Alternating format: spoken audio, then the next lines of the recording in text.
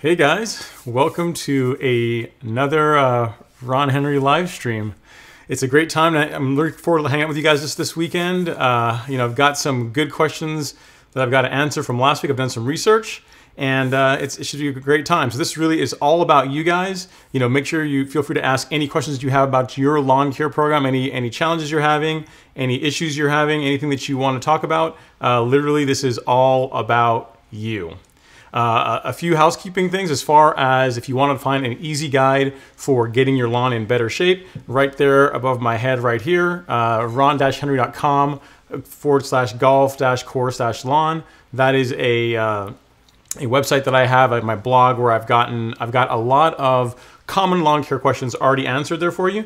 If you ever have anything else, if that's not working and you're also not getting your answers from the YouTube channel, also feel free to drop me an email sometime. That is my email address, ron@ron-henry.com. So literally this is all about you guys. I'm just gonna look in the chat and see what questions you guys have, and as well as I'll go over, answer a few questions from last week that, again, I put some research into. So let's see who we got in the chat today. Ned's in. I think Ned wins the prize as being first guy in. Ned was in here a few minutes before the live stream actually started. We got the one and only Mr. X, Mr. Y, Mr. I am trying to kill my Bermuda grass, which I totally get. That's your thing. And then we have Mauro Marcello, looking good, man.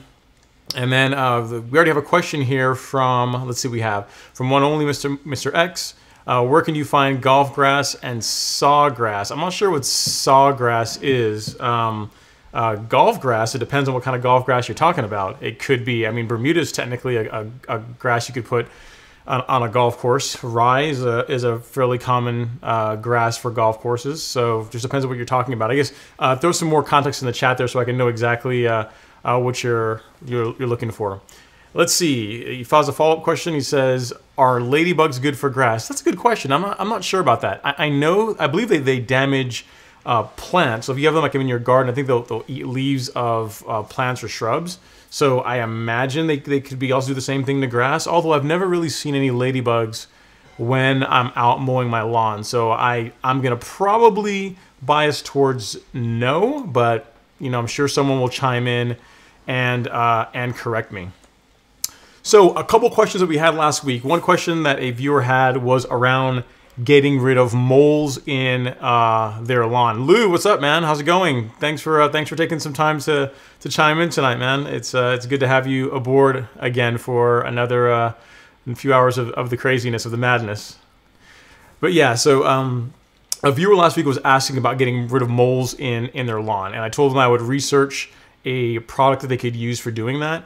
The thing is, the research that I came back with was, while there are products that you can use to kill moles, but like, for example, one I'll link here is a product called Tomcat Mole Killer. It's really, really well reviewed. Like, it works really well.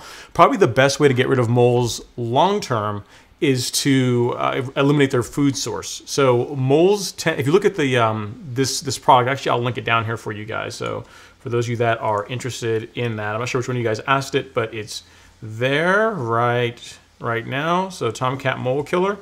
For those of you guys who are interested, that's the product you can use. But the thing is, a better approach in my mind is to eliminate the food source. And if you look at like that mole killer, the one thing about it is that it looks like grub worms. Like, it's designed to look like grub worms because that's what moles often eat. So if you get rid of the grub worms, in many ways you're going to reduce the mole population, or you're going to make them move on to somewhere else because they're not going to have their food source. So really, by targeting the grubs instead of targeting the moles themselves, you're doing two things. One, grub worms can wreak absolute havoc on your lawn, so you don't want them in your lawn anyway. And it's in my opinion a more efficient way to get rid of moles. So for whoever had that question, there's your response. Let's see. Mauro Marcelo asked a question. It's a great question here. He says, "What's a good height of cut to leave Bermuda into dormancy?" So here's the thing, Mauro.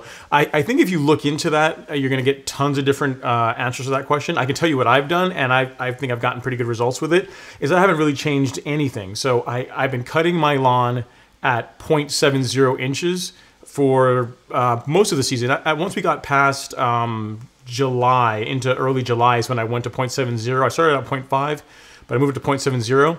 And once I did that, I've been maintaining that height of cut throughout the entire growing season. So, and that's what I'm going to do into dormancy.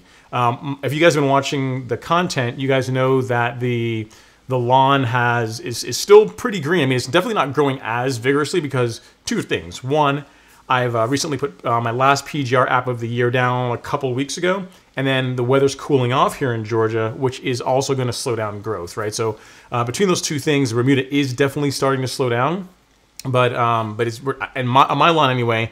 I'm not quite going into dormancy just yet. So my recommendation, I mean, unless you have a real reason to change it, just keep cutting your lawn until dormancy really hits, and just leave it alone. I mean, you can, if you want to raise your height of cut up a little bit, I suppose you can do that. But I've personally never done that, and I've always gotten really good results with it. Like when the spring rolls around, I haven't had any issues whatsoever with my lawn coming out of dormancy or dealing with any kind of problems. The one thing, reason I would probably bias more towards maintaining the same height of cut instead of letting the lawn grow tall is because when you have to scalp the lawn in the spring, like if you're a person that scalps the lawn, which I do, it creates less of a mess for me to have to deal with. You know what I mean? So that's another reason why I tend to maintain the same height of cut till it goes into dormancy, and then, you know, I'll cut it once a month. Like maybe in December it'll get cut once, January it'll get cut once, February it'll get cut once, and so on and so forth.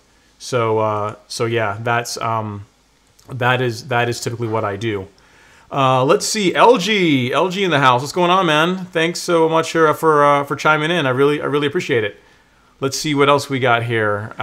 So yeah, so thanks for the question, Moro. It's a great question, and other people are no doubt are going to have that. So I appreciate you. I appreciate you chiming in.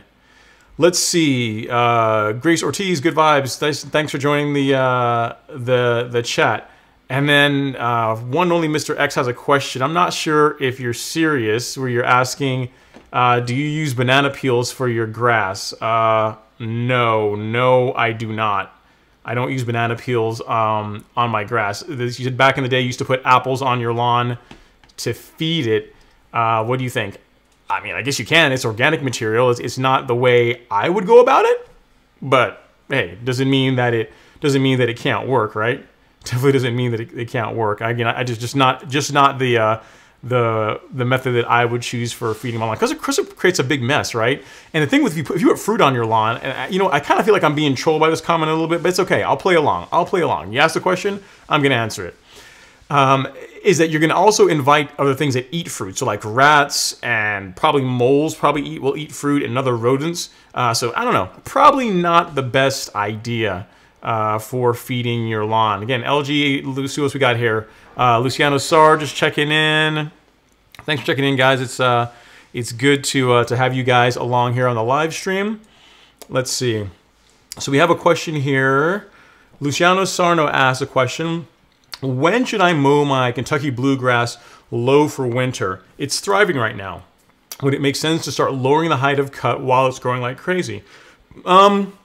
If your goal is to get it to a lower height of cut, yeah, while it's growing really strongly, it would be a great time to do it. Like if you're gonna take Bermuda down in height of cut, a good time to do that is like May. You know, when the heat's starting to come in, it's really starting to grow quickly. That's a good time to bring it down. The same thing would apply to your cool season grass. If you're trying to lower the height of cut just because you want it lower, then by all means. As far as lowering it for the winter, it depends on how tall are we talking here? If you're already cutting fairly low, again, I don't see a huge reason to drastically adjust the height of cut, Luciano. So if you can, chime in and let me know what height of cut you're at now and how low you're thinking of bringing it down, and I can give you a better answer. But my initial response is going to be no. I wouldn't do that. I really wouldn't change very much. Let's see here. We have a question from Lou. Lou, I think, hails from Georgia. He says, last evening I noticed 2 white moths on the lawn. 2? Was it 3 or is it 2? Is it possible to have worm issues this late in October? Sure. I mean, yeah. I mean, it's definitely possible to have worm issues this late. So even on Alex's lawn, I was talking to him the other day, middle of last week, and he had some like looks like almost like a casing for a worm on the lawn, almost like a bird had dug it up and eaten like the worm part out and just left like I guess the skeleton or skill or whatever the wrapping that the worm sits in. So yeah, it's still very much a thing. It's even at this point. Alex has seen some. I've not seen any in my lawn as yet, but it's definitely a thing that you could be seeing right now. So I wouldn't, yes. Yes is the answer to your question. If you're looking to get rid of that, you can use. I mean, if it really bothers you and you're thinking that you may have a grubworm problem or some other issue, you could use Caravan G, which is kind of not exactly the thing that targets only grubworms. If you all you care about is grubworms and you don't really need a fungicide, then you could use something like an Acceloprin G. That's probably a better product for targeting just grubworms and getting rid of them. So hope that helps. Toribio Torres, how's it going, man? Thanks for chiming in on the live stream. I really appreciate it. Let's see here. Some other questions we have. So Ned asked a question: is there a certain soil temp that is best for my final nitrogen application? Winterizer, cool season blend, turf tough, tall fescue. I think I got that right. I've been working on it. It's a tongue twister.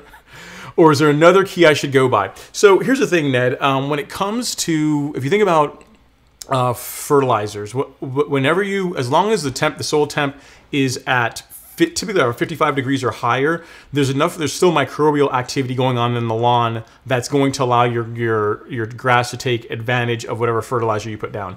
As far as the winterizer goes, like the last granular that I'll put down, as far as that's pretty much in my case will be only nitrogen. That's probably going to be later into November. I think for me, it's still probably a little early. If your temperatures are below where I am, you said you're a cool season guy, so I'm imagining you're somewhere up north. If that's your case, then yeah, sure, you can put it down. Again, it's not rocket science. It's not like if you did it a week early or even a few weeks early. It's going to make a material difference on how your lawn does throughout the winter and into the spring. Most thing is just make sure you put something down to continue to feed the lawn. Let's see here.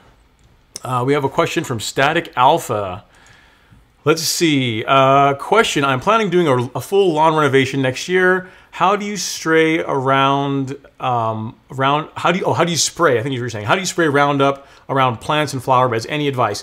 Okay, so if you're doing a full renovation and you're trying to not get the, Roundup or glyphosate, whatever you're going to use to kill the grass down, you can use like a piece of cardboard. So like as you're spraying, so let's say, I don't have something to actually show you, but say you have a piece of cardboard that you walk with along the beds.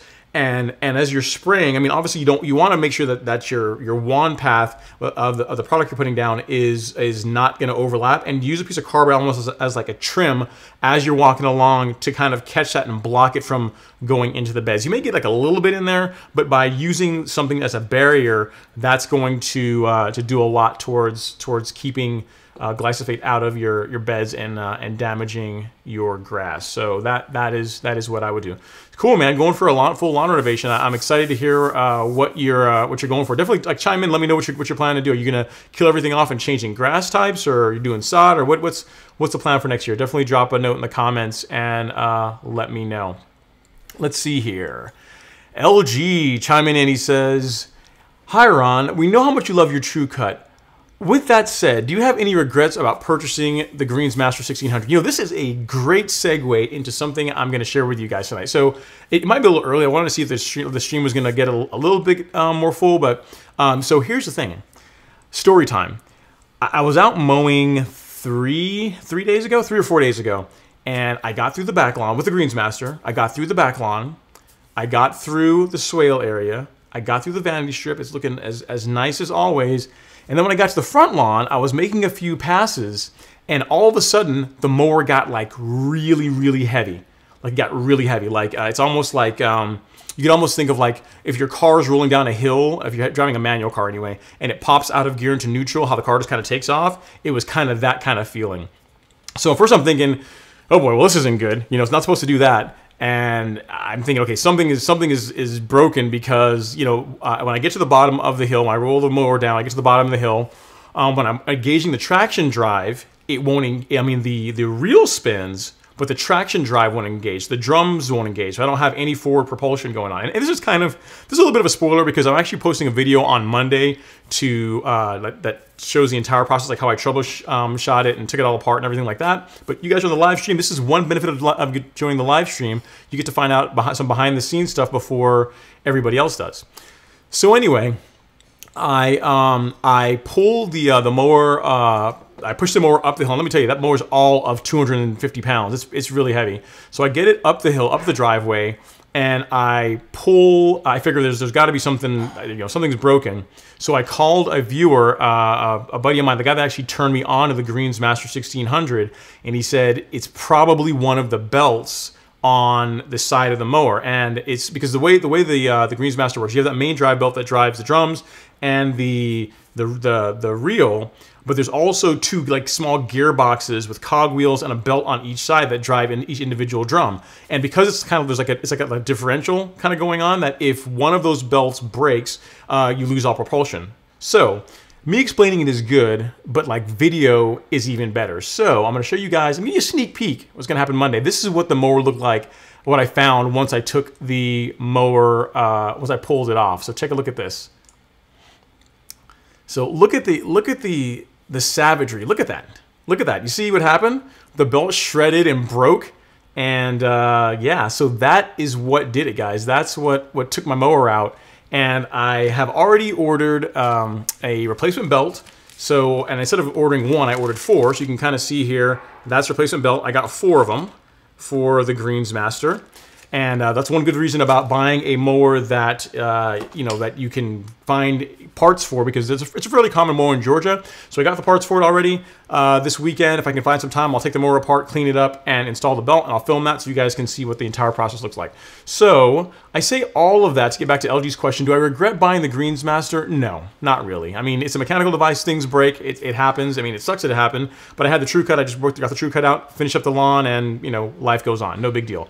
I do not regret buying the Greensmaster. It provides an amazing level of cut, and I credit a lot of how the lawn looks this year to that mower. So no, I don't really regret it.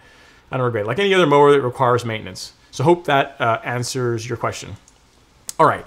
So let's see, what else do we have here? We have a question from Donnell Burrell. Great question. He says, can I treat my soil in dormancy months?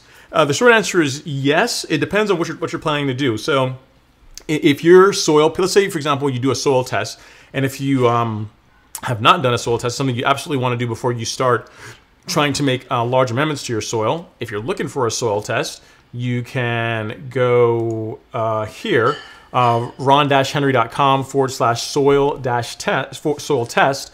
And that's going to take you to the soil test from My Soil. And what that's going to do is going to allow you to find out exactly what's going on in the soil, what's missing, so that whenever we fix the soil, or whenever you're trying to improve your soil in months of dormancy, you're actually applying what the soil needs, if that makes sense.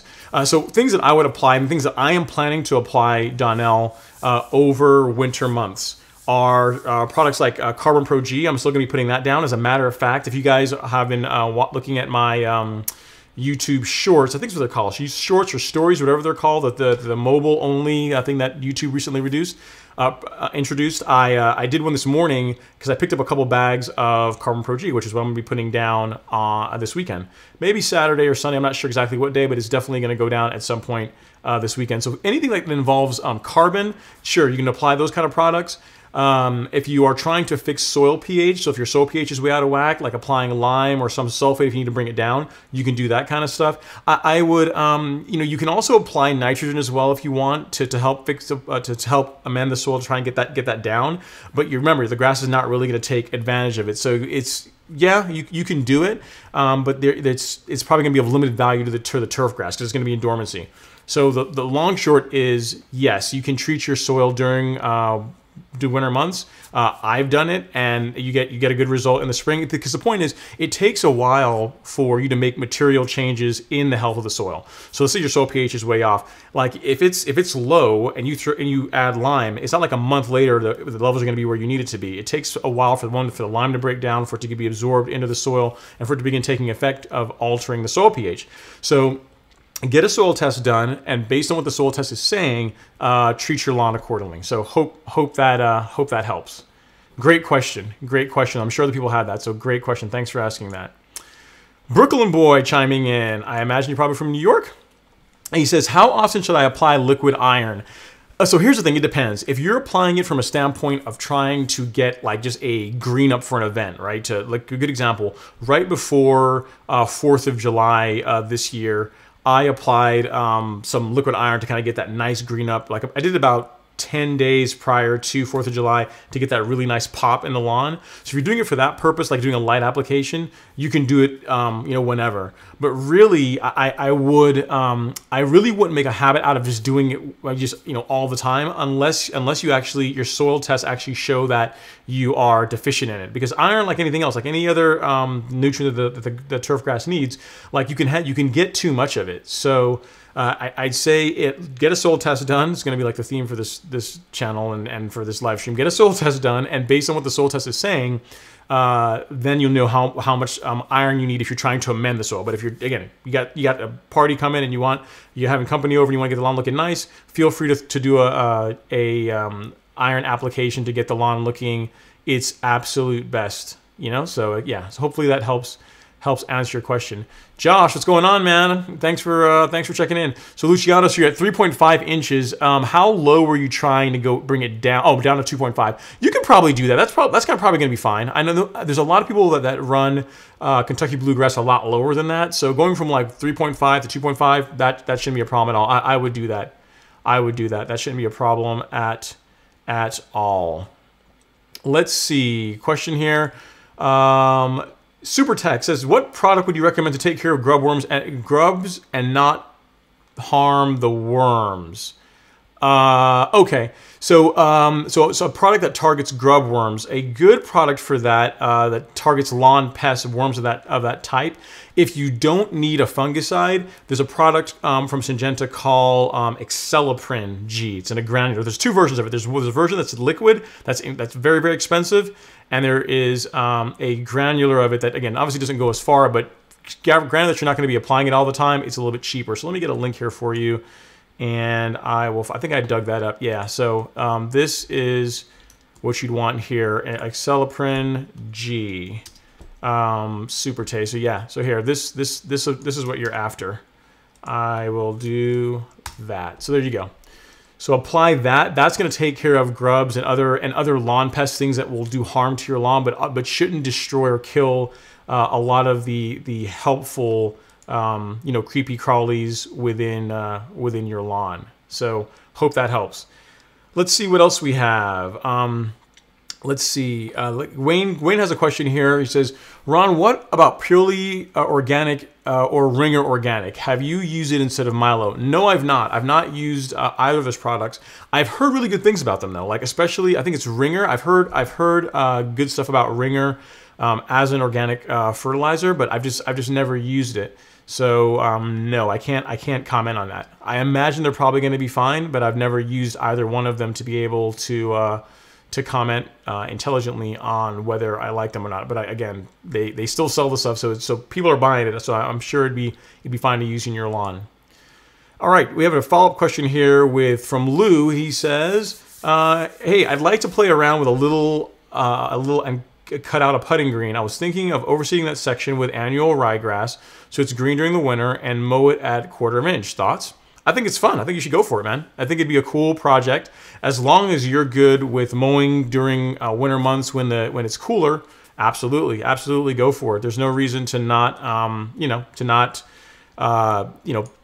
fun with your lawn, man. I mean, a putting green I think would be a lot of fun. Now with those, if your plan is to actually be able to putt on it, to use it as a putting green, you're gonna have to mow fairly frequently. So your mowing requirements for a putting green are higher than that for the rest of your lawn. So just something you got to keep in mind. Realize that you're committing to something here, and a lot of that is mowing in cold weather. So if you're good with that, go for it. And definitely if you do it, let me know. Send me pictures.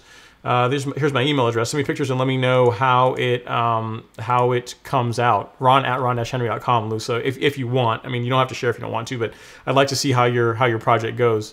Sounds like it'd be a fun time. Let's see. So we have a follow-up question here from Donnell Burrell. I think he followed up. Hello from Alabama. Roll Top. I'm not going to say that. Nice try. I'm not going to say that. Go Dogs. He has a question. He says, can I treat my soil for deficiencies in dormant months? Yes. So it's kind of a follow-up. Yes. I think I've already answered this question. You can. No problem at all with doing that. So if you have any other questions, feel free to drop me an email, and I will do my best to help you out in any way that I can. Let's see, what else do we have? You're very welcome. You're very welcome, Static Alpha. I enjoy answering your you guys' questions. Let's see. His question. Alan follows up. He says a creeping bent grass is creeping bent a cool season grass.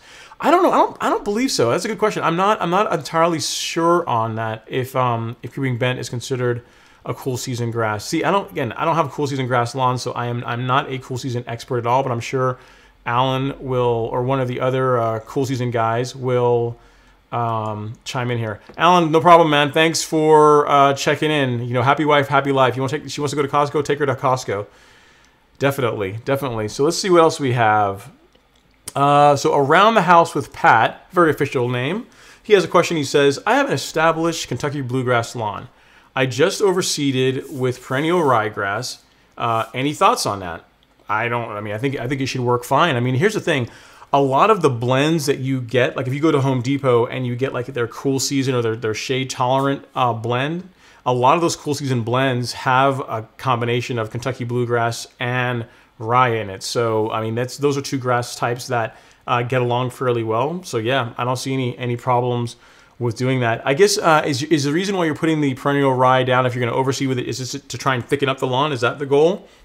You know, but yeah, to answer your question, no issues whatsoever with doing that. The two grass types are compatible. See, this is a good question because like overseeding a cool season grass with another cool season grass, especially ones that are similar somewhat in texture, like that's always a good plan. A big reason why I am not a fan of overseeding Bermuda with a cool season grass, like an annual rye even, is that like the two grasses look very different. And whenever one is going into dormancy, the other is starting to thrive. And when the other one is trying to come out of dormancy, the perennial or the annual rye is not going to die off like instantly. So then you're fighting with two different grass types during the spring. So two cool season grasses, sure, great. Overseed, you know, have fun. But I am not a huge fan of mixing like a warm season and a cool season. People do it; they have great results with it, but not me. Just because I don't want it to look like you know, crappy in the spring. And also, truth be the matter is, I don't want to mow in winter months because I don't like cold weather. So there is that. Let's see. Looking for more questions here. Let's see. Some people are chiming in. Hey, Ray Amor, thanks for checking in, man. Looking forward to. Thanks for joining the chat. I really appreciate it. Let's see. LG said. Oh, this is a great question. So good, LG. Great point. This is something I want to speak to as well. So LG says, in that video you posted this morning, it appears that Miramichi Green is your primary source of nitrogen, 9%. Does this product satisfy your nitrogen needs? No, it does not. So again, that video, and in many ways, I should have done a better job explaining what the goal of that video was. So the Frankie Kenneth, who's a viewer that's been with the channel for a while and always has really good comments, when I was talking in one video about carbon products, he said, yeah, you know, you're always talking about the price of these products and they're expensive. You should do a price breakdown and show like what it costs to apply them per 1,000. So that is why if you look at that video, really like everything that I listed is pretty much all carbon based with the exception of the micronutrient and the PGR. So what I was trying to help people to appreciate in that video is that when you go into a store and you see the price of like, you know, Carbon Pro G or like the Miramichi Green 901C in the big 2.5 gallon jug and it's north of $300, yes, that's a lot of money. But if you actually do the calculation on the price of the price per application or the price per 1,000 square feet, it's really not that bad. If you guys have been following the channel, you know that for my primary source of nitrogen in the lawn, I still use granular fertilizer. So I use the products from Lebanon Turf. There's two fertilizers from them that I really like. One is the ProScape, and then there's also the Country Club. And there's another fertilizer that I'm trying out that I'll probably wait till the spring that a local supplier hooked me up with to try out. It's called Jackpot. So I'm going to give that a shot in the spring and see how it does. But I do use granulars as my primary source of nitrogen and potassium.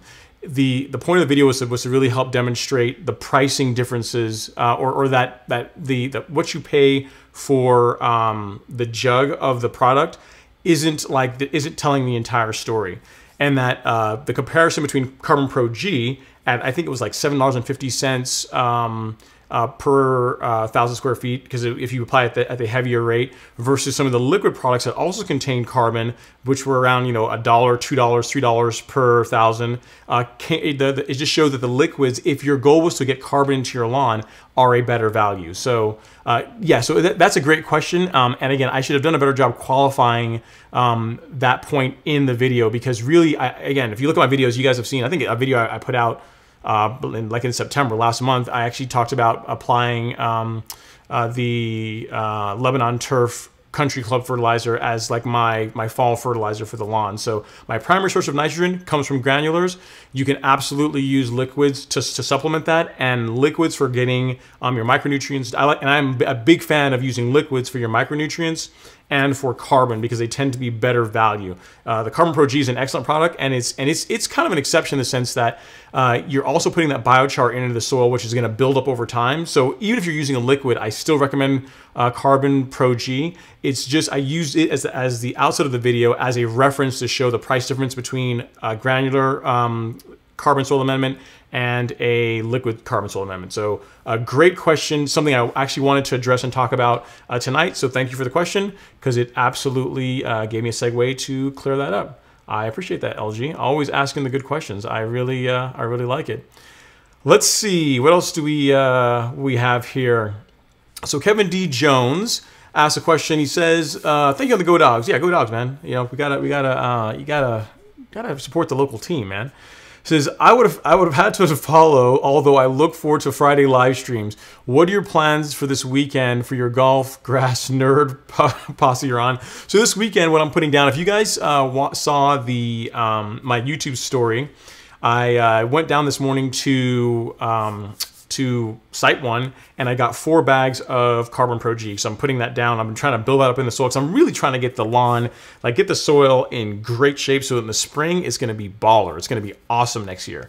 And that's a product that I can apply pretty much as much as my wallet allows me to. So I went down and got some of that. And while I was down, there's something else, a point I wanted to share, and it's a great question too, because I want to talk about this as well, is so when I was talking about the Carbon Pro L, the liquid carbon product, initially when I bought that earlier this year, and earlier in the season, they only sold the 2.5 gallon jugs, and it was north of $300. So pretty expensive for a homeowner. And because like that one 2.5 gallon jug treats something like 320,000 square feet at the lower rate, it's not a great fit for people that don't have very big lawns.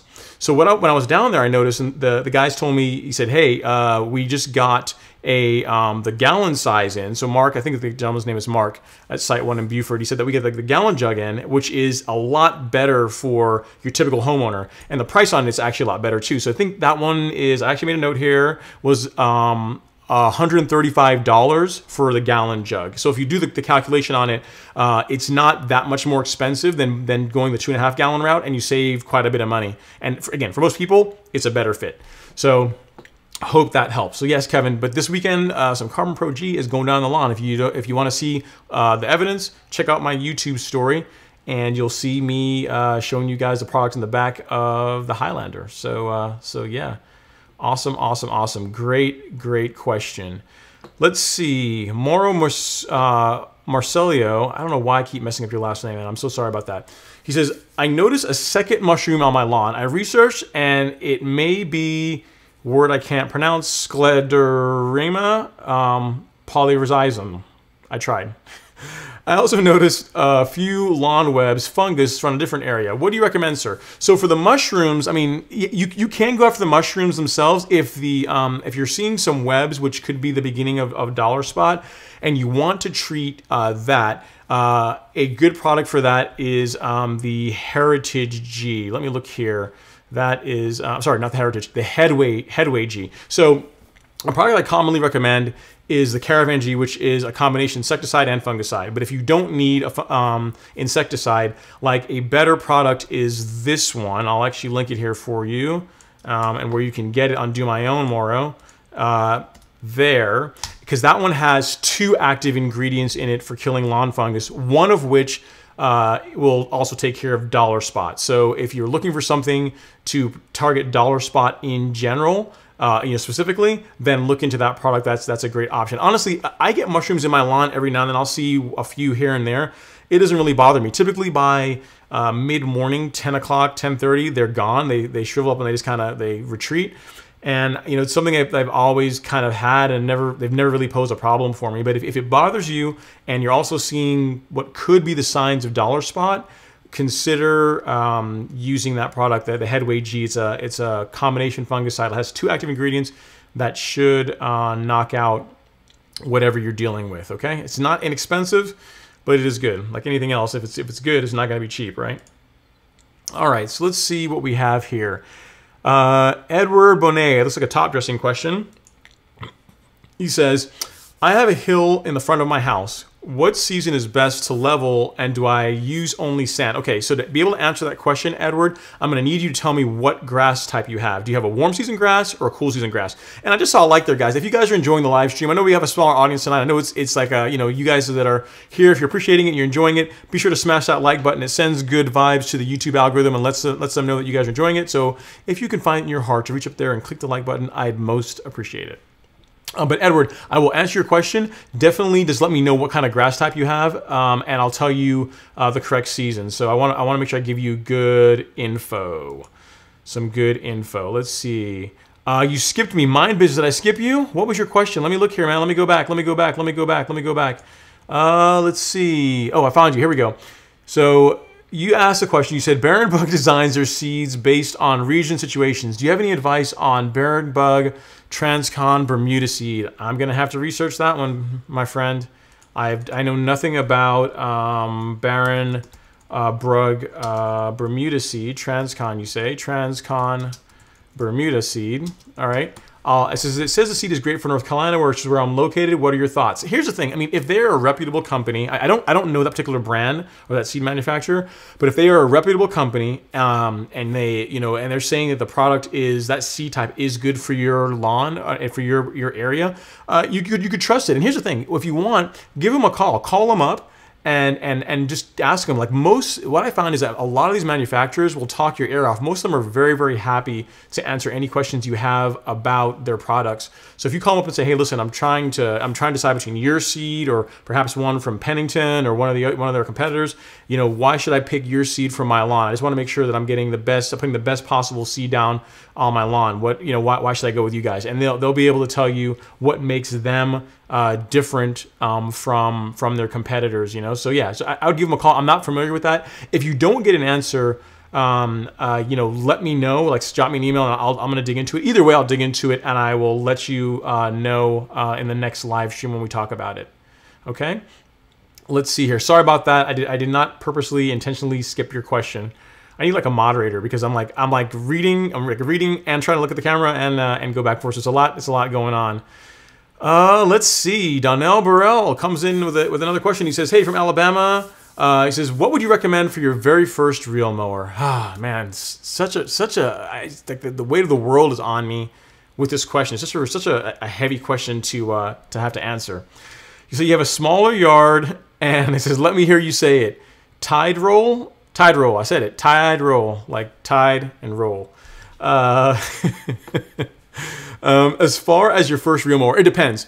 So if you're looking for a powered reel mower, if that's your goal, I'm gonna give you 2 categories. If you're going for a push reel mower, like you're trying to get dip your foot in the water and figure out what you want to go for, go with the Scott's 20-inch. That's a great push reel mower. The reason why I like that one is it's heavy and it's not going to bounce as much on the lawn as you're pushing it against the lawn. Like some of the other reel mowers, the push ones anyway, tend to be a bit lighter, and when you're pushing them, they tend to bounce a little bit. And what will happen is you end up getting a wavy type cut in the lawn. The Scott's 20-inch, because it has a little bit of weight to it, does a pretty good job. If we're not talking about a manual push mower, like we're going big time, you're going for a powered reel mower, what I would go with, I can only recommend what I've used, and I am a big fan of True Cut reel mowers. Mine has been super reliable, actually more reliable than my Toro Greensmaster, although the chain on my True Cut did break in the first part of the second season when I had it, so I guess this is kind of a thing with me. But anyway, I would go with a True Cut, and as far as a good way to get one, if you're gonna go brand new, that's great. Make sure you get one with the front roller option, because you're gonna want that. That's gonna make a big difference in how the quality of cut that you get. If you're going for the pre-owned route, a couple ways you can get one is you can check out Craigslist, you can check out OfferUp, or you can also try the Facebook Marketplace. Those three places typically have a lot of people listing mowers that they're trying to sell. If you have a place in your area that also services reel mowers, call them up, because sometimes they'll have a mower they've gotten in that someone had that they want to get rid of, or they just get them, and sometimes you get a really good deal on one. As a matter of fact, a good friend of mine recently picked up a True Cut, and they got it from a service that sharpens reel mowers, because they had one for sale, and they got it for like $1,000. So he saved the better part of like $1,500 on a mower that's already sharpened, already been serviced, and you can take it back to that place and get it worked on if need be. As far as deciding, probably a more important answer to your question, or a better answer, especially based on what's happened recently with my my Greensmaster, is make sure you find out who in your area can work on the type of mower you're looking at. So even though I recommend True Cut, because I mean, they're a great mower, mine's been very reliable, make sure that in your area, before you go buy a True Cut, make sure there's someone in your area that can sharpen the reel for you, that's familiar with doing that, and they can do the service work on it, unless you're planning to do it yourself. So those are the things I would look at. But if you're going manual, Scott's.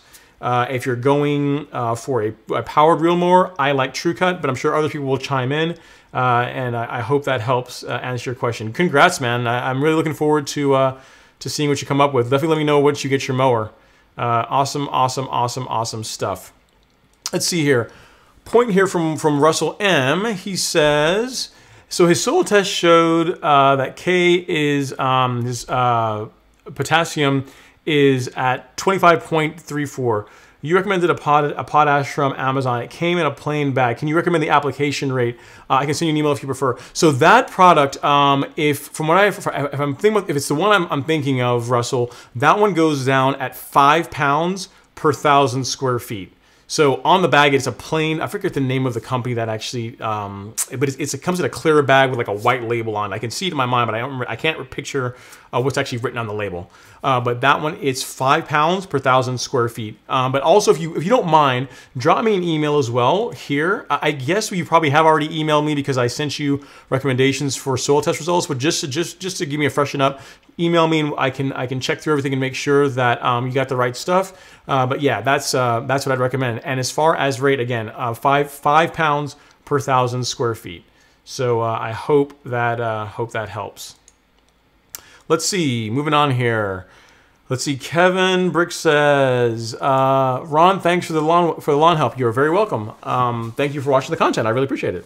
It gives me encouragement to keep going and making content for you guys.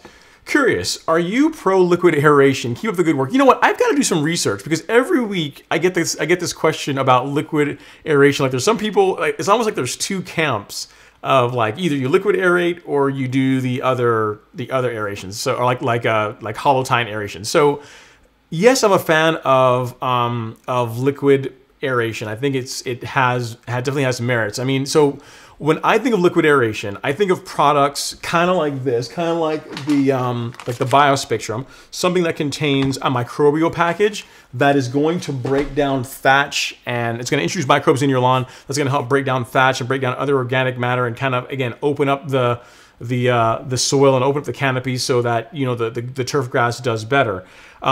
In my mind, and again, I'm not trying to like take sides here or form, be like one camp or the other. In my mind, it's not really an either or thing. It's not, should I liquid aerate or do like hollow tine aeration? You do both. Like, they're just very different. Like, liquid aeration has merits. Again, anything that introduces microbials, that's going to again break down organic matter in the soil, you can say it's technically like a liquid aeration type product, right? But in the spring, again, assuming you're dealing with a warm season grass here, by running that hollow tine aerator over the lawn, I mean, you are punching physical holes into the soil, which does a couple of things. One, it allows water to get down in there. It allows air to get down there. If you're applying a fertilizer, it allows a fertilizer to get down into the soil. It helps break up compaction better than a liquid aeration does. So the answer to your question is yes, but I don't think it's either or. I would do both. I would not do one in place of another. The only reason why I can see why anyone would really only want to do like the liquid aeration route and not do like hollow tine. The only negative I can really say to hollow tine, in addition to giving you an incredible workout, is that if you had if you've recently applied a pre-emergent to your lawn, so let's say you put some money, you've put down like a spectacle flow or some other pre-emergent, you put some kind of pre-emergent on your lawn, like you are going to get less out of that pre-emergent. It's not going to be able to do as good a job suppressing weed seed germination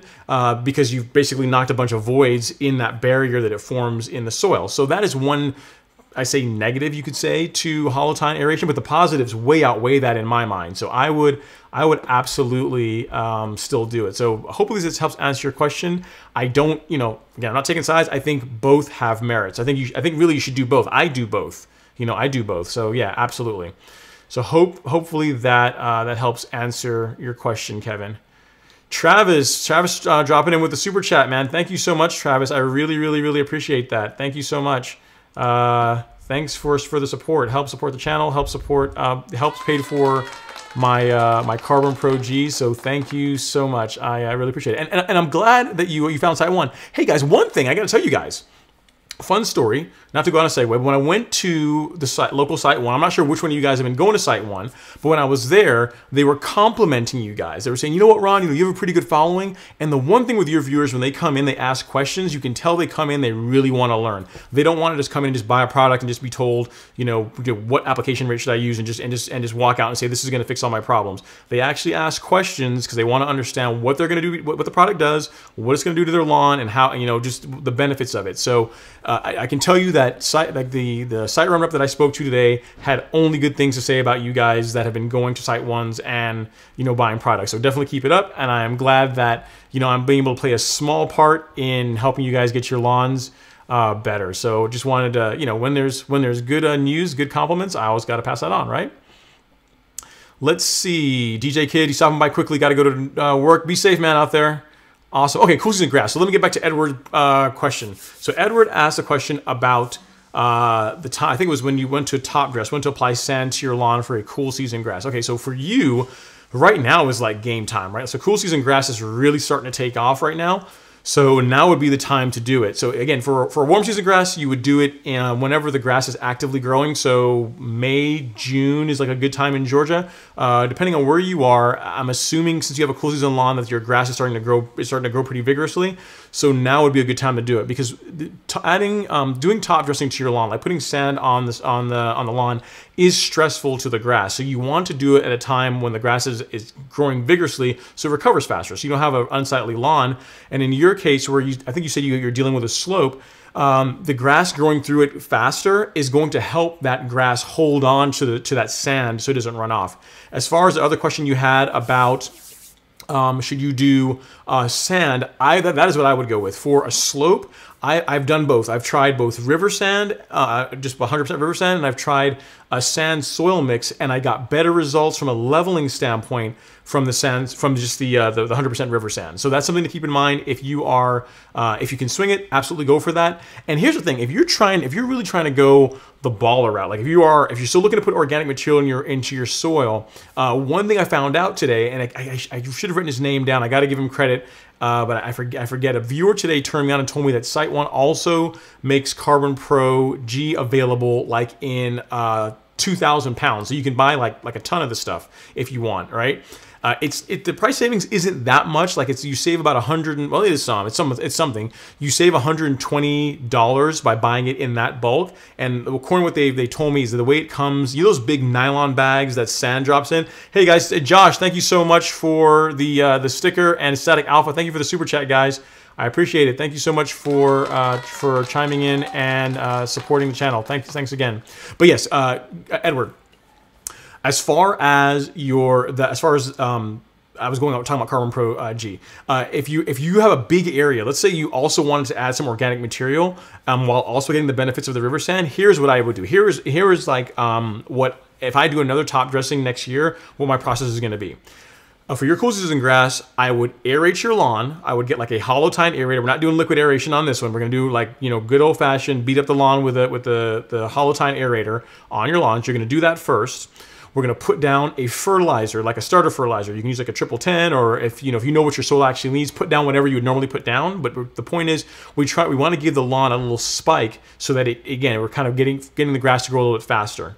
So we've aerated the lawn. We've put down our starter fert, or our fert to kind of the nitrogen hit to try and get the lawn to begin growing more vigorously.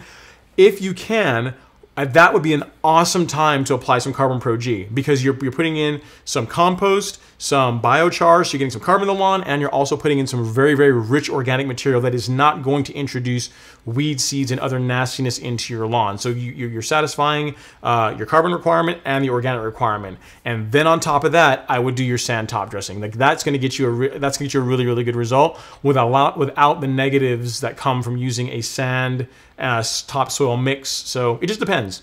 And if you have a site one near you and you have like I don't know how big your front lawn is, but if you have a very big front lawn, it might be worth to get the big, you know, 2-ton, like the 2 big like sandbags worth of it if you're gonna put it all down at one time. It just depends. You save a little bit of money, but then there's the logistics of getting it to your house. So there's that to consider. So thanks for the question. It was a great question, and good luck on your top dressing project. Definitely let me know how it goes. If you have any other questions, feel free to chime in. Let's see. Luciano's saying that he's been a subscriber since the Fix My Ugly Lawns series, which looks great. Thanks so much, Luciano. I really appreciate it. Have a great weekend to you as well, sir. And for those of you guys that don't know what he's talking about, there's a series that I did starting, I think it was like May or June of this year, where my buddy Alex, next door neighbor, wanted to get his lawn into great shape. And you know, I was also thinking along the lines of, what's something that a lot of people that a lot of questions that people have about how to transform a lawn from ordinary to extraordinary, and that shows the entire process, that leaves nothing unshown. So that's why I figured I would create a series working with Alex, and tons of thanks to him because he did most of the work, showing what it takes to transform his lawn from a lawn that looks like most of you guys' lawn to a lawn that looks incredible at this point. Like, you guys should see his lawn. I still owe you guys a video update. I'll have to see if I can get with him this weekend and film a video update. But if you've not seen the Fix My Ugly Lawn series, like if you're new to the channel, this is it here. That is like the full Monty, the full step through of everything that I have, that we did to transform his lawn to an amazing golf course lawn. And he's hooked. He's done a ton of work, and his hard work definitely has paid off. Let's see. Rian Miors asked a question. He says, how often are you mowing your lawn these days? I am mowing once per week at 1.5 inches. That's about what I'm doing. I'm mowing well, right now I'm not mowing at all because my belt broke, so I got to fix that. I would have mowed today if I had already fixed my mower, but I haven't done that as yet. So right now I'm mowing every 3 to 4 days. Mainly, not because not because a lot of grass is coming off when I cut, but I just wanted to, you know, take the little edges off, you know, keep it looking nice, keep the stripes burned in, keep that stripe action alive and well, and also to continue to try and stimulate that growth for as long as I possibly can. So I'm doing it every 3 or 4 days, and really I could probably go to what you're doing, mowing once a week, and be just fine. Also keep in mind, Rayon, 2 weeks ago, I put down my last PGR application. So the lawn is also suppressed a little bit right now. It's still in suppression, so it's not really, you know, shooting up, and also it's cooler weather. So those are 2 things that are contributing to my not having to mow very often. But great question, and you're right on track with only mowing, you know, once per week, given these current soil the air temperatures and whatnot. Awesome, awesome, awesome. Mauro Marsilio chimes in and says, McLean's are good mowers, man. You can't go wrong with a McLean. I mean, any real mower, you know, is a good mower. You know, you're not going to go wrong with one. Just make sure you get one that you can get parts for, and that you can get serviced, you know, in your area. That's probably a bigger and more important question than which mower. Let's see. Kenneth Palmer says, I have heard to level my Bermuda lawn, it will make my clay soil like cement. True or false? You know what? Why you got to put me in a box? Why can't I expound on the answer a little bit? I just got to give you a true or false answer. Oh, I'm going to tell you this. In my situation, because that's all I can do. From my experience, the answer is false. I have used sand on my lawn. I've used a combination of sand. I've used actual river sand to top dress. And when I've done some like spot leveling, when I couldn't go get my hands on some river sand, I've gone to Home Depot and gotten some bags of those 50-pound bags of just a play sand, like the really, really fine stuff. And I've used that to level some areas. And my lawn, happy to report, is not concrete. It's never turned into concrete. I'm not sure where that comes from. I imagine that if you got a sand type, perhaps maybe that wasn't compatible with your soil, maybe it could cause problems. But in my case, I have top dressed my lawn. I've leveled my lawn with 100% river sand. I've leveled fairly, not necessarily huge sections, but probably, I don't know, 20 by 20 foot sections with just 100% play sand, which is what I don't really recommend because it's really, really fine. It doesn't, it's not thick enough to really build up low areas, but I've done that. So I've done that, and I've also done a blend. I've done a sand soil blend, and in all cases, my lawn is still really spongy and soft and really good. I can take a screwdriver and I can drive it in any parts of my lawn, sinks right in, no problems whatsoever. So I'm gonna say, in Ron Henry's case, that is false for me, because this is Georgia. I do have clay soil. In my case, I've not had a problem with it. So hopefully that helps answer your question. Hopefully I'm not going to get a bunch of hate mail on that. Everyone tell me why I'm wrong, because I've been getting some of that lately, but I can only share my experience. Thanks for the question. Great question. Okay. Mind Business chimes in. He has yet another question for us. He says, what do you think about using chicken feed on your lawn as an organic improvement? So here's the thing. Chicken feed or chicken or manure. Chicken feed, I've never heard of that being used, but I did top dress a buddy of mine's lawn with a mixture that had, it was sand, and it had pig manure and chicken manure in it, and it smelled like death. It was horrible, absolutely horrible. His lawn turned incredibly green like 3 weeks later. I mean, his lawn has never been that green, but the smell is really, really bad. I mean, so bad that when people were driving by when we were putting it down, people were asking like, what's going on? Because it stinks. That's probably not the same. This doesn't apply to chicken feed, but I've never really heard of using that. I guess I have to know what's in chicken feed. If it's organic material, if it's organic and it's going to break down in a reasonable amount of time, you probably can use it. I've just never done that, so I can't say whether or not you'd get good results with it. So it just depends. And I don't know what chicken feed would cost. If you're looking for a great organic product, like use Carbon Pro G, or maybe get some screen topsoil if you want. So those are good options as well. That's an interesting point. Chicken feed. I guess if you get it really cheap, that might be a good option for feeding your lawn. One thing I will tell you, kind of before we move on to the next question here, one thing that is you have to be careful was, if you ever use like chicken manure or pig manure, like that mixed in with soil as a top dressing mix, absolutely do not pile it up on the lawn. Like when we were doing it, we would take like wheelbarrows out and then dump it out and then spread it around. And literally, even though it sat there for like maybe 15 minutes as we were like doing all the different spots on the lawn, when we actually spread it out, what you had was like a spot that was literally burned. Like it actually had already turned yellow, like it had been burned from the manure, like how pungent it was. Hey Rayon, thank you so much for the super chat, sir. I really, really appreciate it. Thanks for the support. Thank you so much. Thanks for supporting the channel. So that's one thing or super sticker rather. So that's one thing to keep in mind. If you are going to use anything like that, be careful and make sure you put it out nice and thin so you don't burn the lawn in the process. Mind Business. So hopefully that helps. Let's see. Travis Edwin is chiming in. He's saying that he likes his Edwin 2.1. A lot of people like those. A lot of people like the Swordsman reel mowers. I have not tried one. I have not tried one as yet. I hear good things though. I hear good things about them. Let's see. We have another question from Tom K. Tom, welcome, sir. Happy Friday. He says, do you deal with nutsedge and kalinga much in your area? What do you use? So for nutsedge in my lawn, I really only get nutsedge in one area of my lawn, and it happens to be that swale area. Like if you look in the video that I've done, I think I did a video earlier this year where I talked about getting rid of nutsedge and the products I use for it. It only grows, or in my case, it tends to grow in areas where there's a lot of running water, or water tends to go by it whenever it rains. And in my case, it's that swale area between my lawn and Alex's lawn. And the products that I use, there's a couple options for dealing with nutsedge. The product that I like is a product called Image. It is a slower working product, so you have a choice. It's a slower working product that will kill nutsedge. It takes about 7 to 10 days for the nutsedge to begin to dry up, shrivel up, and begin to die off. But the nice thing about the Static Alpha, also thank you for the super chat, man. I didn't miss you. Thank you, appreciate it. A nice thing about the image is that it's not going to damage the Bermuda. Like literally, you're going to see very, very minor discoloring, if any at all, by using image. And if you are looking for that, I think I may have a link here. Yes, I do. Here you go. Is this stuff here?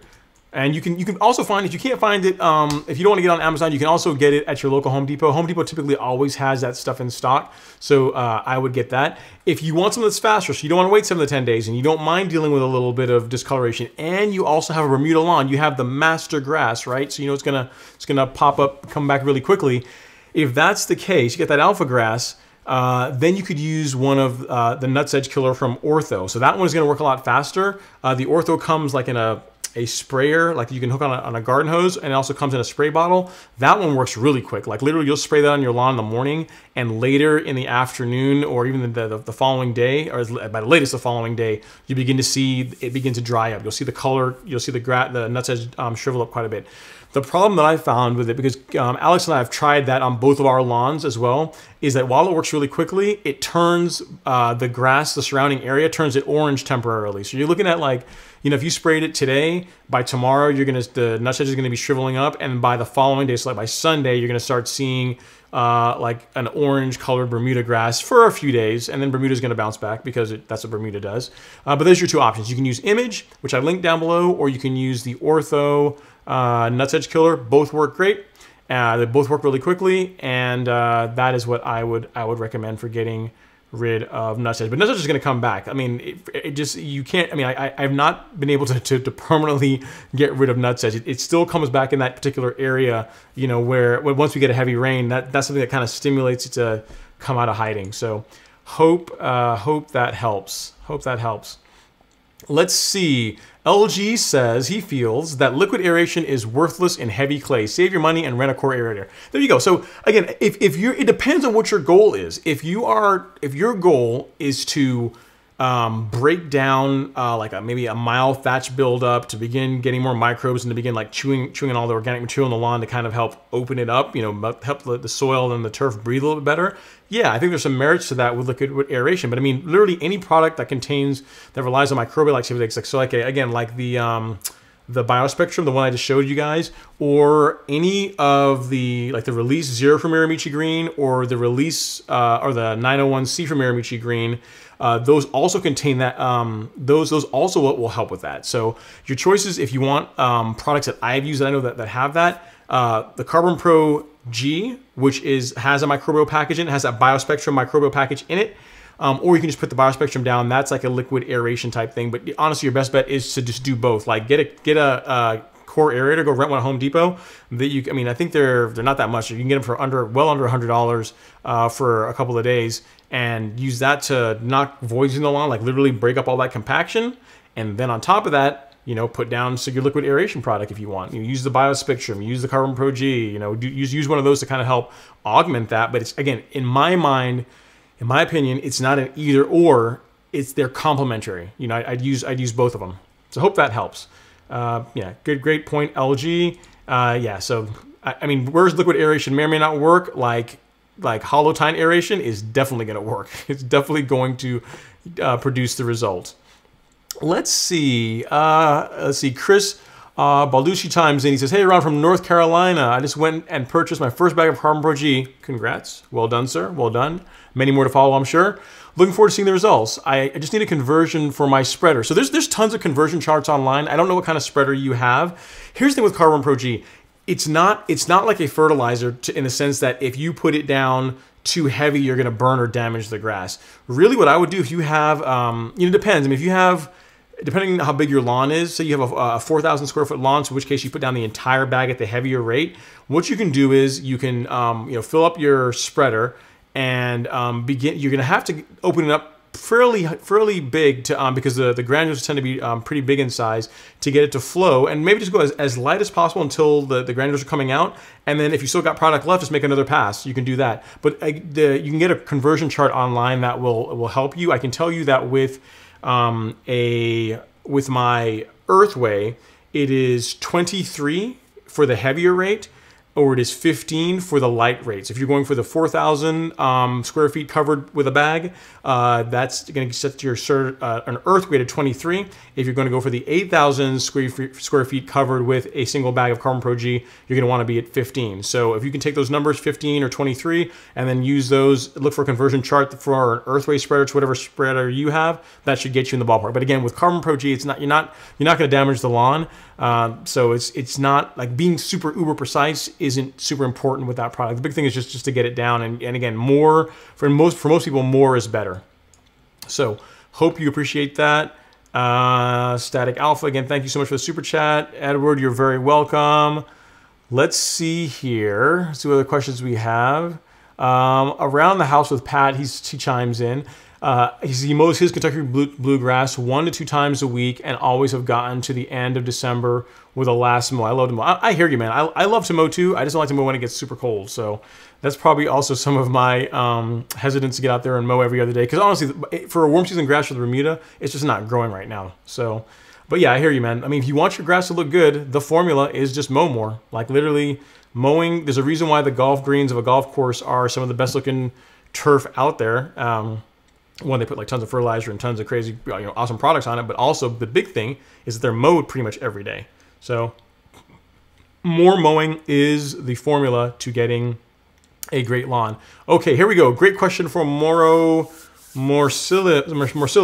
He says, Ron, when you aerate, are you picking up plugs? On Alex's video, I didn't see what you did with them. I do not pick up the plugs. And again, I don't understand the whole thing about picking up plugs whenever you aerate the lawn. So here's the thing. It's almost, for me, it's almost like bagging your clippings. So when you aerate, you punch holes in the lawn, right? You punch holes in the lawn. You're pulling all these plugs out. What that plug is it's got some soil in it. It's got some grass in it. It's got tons of organic material. It maybe have little pieces of fertilizer in there because, again, you're taking it out of the soil, right? And literally, you can wait a few days and it tends to break down, or the very next time you mow, it's going to get chopped up and broken down. So I don't pick them up. I mean, I think picking up plugs is a good idea for golf courses. Absolutely, golf courses do it on the greens because they can't wait for the stuff to break down. They want to reduce compaction of the soil. They want to open it up to get air and nutrients into the soil, but they don't want to wait a long time. They want to get the playing surface going again. So for a golf green, I absolutely get it.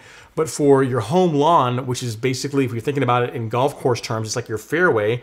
There's not a ton of reason to do that. Literally, when you consider that a week later, they're for the most part, they're going to be broken up, or the very next time you mow, they're going to be broken up. So I personally do not pick up the plugs for the same reason that I don't bag my clippings. One, I mow frequently enough, and I'm sure I get a question about that at some point, but I mow so frequently enough that what comes off the grass is very, very slight, that it breaks down very quickly. And the same thing is true for these plugs. They break down really, really quickly. I mean, you can look at my lawn, you can look at Alex's lawn.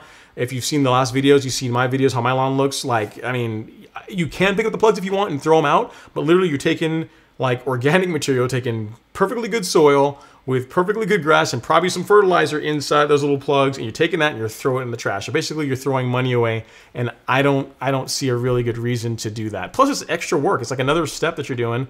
So I don't really, I've never done it, and I've gotten, again, my lawn looks, I think pretty good. So, I mean, either way, here's the thing. I don't think it really matters either way. I think if you pick them up and you get rid of the plugs, you're going to be just fine. It's not going to hurt anything.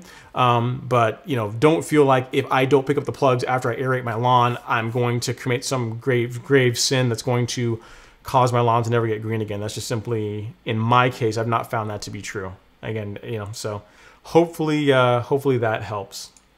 Hopefully that helps. Let's see, around the house, kind of seconds my finding. He says, I used Chickadee Doo-Doo once, never again. The odor was awful. My neighbor actually asked me to never use it again. It was that bad. It's true, man. I mean, if stuff works, I mean, like my buddy Lee, his lawn was incredibly green, but it smells horrible, man. It's nasty, nasty, nasty stuff. Let's see. So LG adds some context to the question there about top dressing with sand. He says, top dressing with sand will not make cement. I've not found that to be true. However, tilling sand into the clay will most certainly harden the soil. If blending sand and soil together, you must use no less than 70% sand. Great point, LG. I didn't think about the whole tilling thing. I can't see any reason why you'd really want to till your lawn. It seems like you're just kind of making it, you're kind of going backwards. Like you're making it really hard for you to get the lawn even because you have to go through the whole settling process all over again. But yeah, those are some great tips. Thank you for chiming in and sharing your knowledge with us. I appreciate that. Very, very cool. Let's see, another question here. Static Alpha, back with the Arden 15 question. He says, another question, Ron. I'm putting down Arden 15 and Monaco seed in the front and back of the house. However, the sides of the house barely get any sun. What is the best shade-tolerant Bermuda out there? You're not going to like my answer, man. You're really not going to like it. If Bermuda's not growing there now, it's kind of unlikely you're going to be able to get it to grow in the shade. Bermuda does not, of all the warm season grasses, Bermuda especially does not like shade. If you're looking for a warm season grass that will do okay with the shade, Zoysia is an option. But all grass, like Bermuda, needs a good 6 to 7 hours of direct sunlight every day to really thrive and do well. So I mean, you can get it to grow, but it'll get by with less. What you'll find is that it will thin out. It won't die off, but it'll never be nice and full and thick and dense, and that really thick carpety weave that you really want, that everyone really wants, that carpet look. Like you need sunlight for it to do that. Arden 15 is a great grass seed. It's got decent shade tolerance, but it's a Bermuda, so I don't want. And our thing is, here's the thing, Static Alpha, Arden 15 is expensive, so I really would not want you to go and put that stuff down on the sides of your house, expecting that it's going to grow, because I think you're going to have a problem with it. So if Bermuda's not growing there now, and we're certain that the soil is in good shape, so you've done a soil test, you've also taken a long screwdriver, you've probed the soil, there's no hard big chunk of wood or big rocks or things like that could be impeding the grass's ability to grow well. If we've already ruled all that stuff out, then that area is not getting enough sunlight, and that's not a good location to put Bermuda down. So I wouldn't put that seed down in that space, because again, Arden 15 is expensive, man. It's like $400 plus for a 25 pound bag of the stuff. So you wanna put it down in a place you have a pretty good chance of it germinating. Sorry, it's probably not the answer that you want to hear, I'm sure, but I don't want you to go out there and have false hope by putting that down. So great question. But look into Zoysia. If that part of the lawn is different enough, or it's not you're not going to see that side of the lawn along with the rest of it at the same time, maybe doing Zoysia would be a bad good choice, if Zoysia will grow there. Because one thing with Zoysia is that it does look different, kind of like a ryegrass. It looks different to Bermuda, both in color and in texture. So I wouldn't want to put the Zoysia right next to the Bermuda where they both can be seen really easily. You kind of want to put the Zoysia in its own spot if you can help it, so that you don't, when you're looking at it, the lawn's not going to look kind of weird, if that makes sense. So something else to consider. But if you're really going for it in that area and you want to use a warm season grass, Zoysia is one thing we could look into and we could try. DJ Kid, question: where do grubs come from? Where do grubs come from? That's a good question. That's a good question. I think they're like larvae of some kind, aren't they? That's a good question. I have to look into that. I've never been asked that. A lot of products for killing them. I should know where they originate, right? And you said you just started treatment. So I guess for treatments, you're saying you're putting down some kind of grub killer. So from Scott's, the Grub X, or Caravan, the Caravan G, or the Headway, one of those products that are designed for killing grubs. Or Acceloprin, not Headway. Headway's the fungicide. If you're doing those and you're getting good results with it, great. But yeah, I'll also look into that, because that's a good question. So I'm sure I'm gonna get that again, and I'm sure as I go down, someone else in the comments is gonna be able to tell me exactly where grub worms come from, because I actually don't know. It's a great question. I'll look into that. That's something for me to answer next week. Also, thank you. You just bought a Honda HRX mower. Nice, man. As far as rotary mowers, that's a really nice mower. That's what I would consider like a prosumer type grade mower. So it's not, you're not spending a ton of money on the really, expensive, super heavy duty commercial grade like rotaries, but it's definitely better than like your regular, you know, $100 mower that's never gonna, you know, if you're trying to adjust the heights on it, it's gonna like go cattywampus and you can't get it set right and this kind of stuff. So Honda makes a really good mower. They make really good engines, so that HRX is gonna serve you well. Great choice. They cut really well. And when you get it now, here's the thing: if you're dealing with a rotary, you got to sharpen that, keep that blade sharp. It's a really important point. So like factor in that, I'm not sure if you're cutting yet, but figure twice per season, you're going to want to get that blade off and get it sharpened. So what I would do is have two blades. You have the one the mower comes with, obviously, but get a second blade and have that sharp so you can simply swap it around and then get that other one sharpened whenever, you know, it's convenient for you. So congrats, man. That is a nice lawnmower. And guys, Cedric has a great point here. Don't forget to hit the like button, man. If you guys are in here, you're enjoying the content, you're enjoying hanging out, and we're getting our questions answered and whatnot, definitely smash and punish that like button. It costs you nothing, and it sends a good signal to YouTube that you guys are enjoying the content, which is awesome. And I really do appreciate it. Also, if you are looking for getting a soil test, you're looking for a soil test for your lawn, like we're in the fall, you want to find out the status of your soil test, and you also, you know, a great place to get one is from My Soil. It's from these guys. Soil test looks like this. You can get it on Amazon, or you can also get it at that link that is put up there, ron-henry.com/soil test.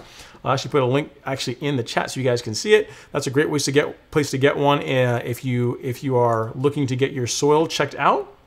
Also, if you like the Stripe Action tee, this is like, you know, I have to do the shameless plug. Got to pay the bills, man.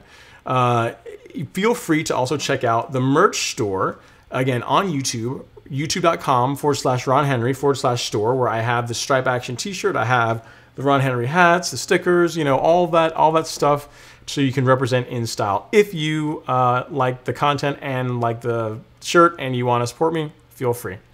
Okay, on to the next question. Enough with taking it with the commercial.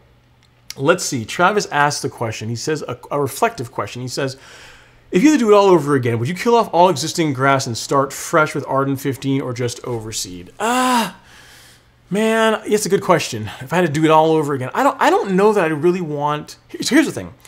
I think you will get a better result faster from killing the existing grass and putting down seed. If you're talking about the correct way to do it, the correct way to change from one grass type to another grass type, that is the way to do that.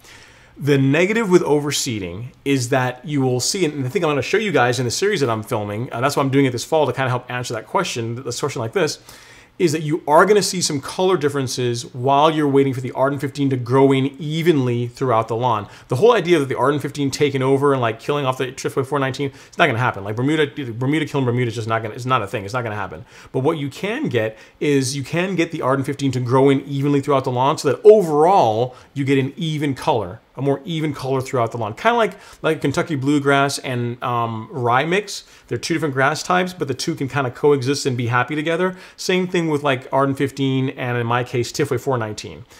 So in my case, I'd probably still overseed. I probably would have done, I probably would have split seeded. Like next year if I overseed again, which is probably the thing I'm thinking I'm gonna do, is I'll probably like really go full Monty. I'll scalp the lawn down really low, and I'll see about getting a split seeder so that I can really make sure to do my best to get really good even germination throughout the lawn. So it depends on you. For some people, like I've spoken to Frankie, I think Frankie Kenneth, the guy that actually was the impetus for the video that I filmed earlier today. Like I think he's in his spare time, he's like a photographer. He likes to shoot photos.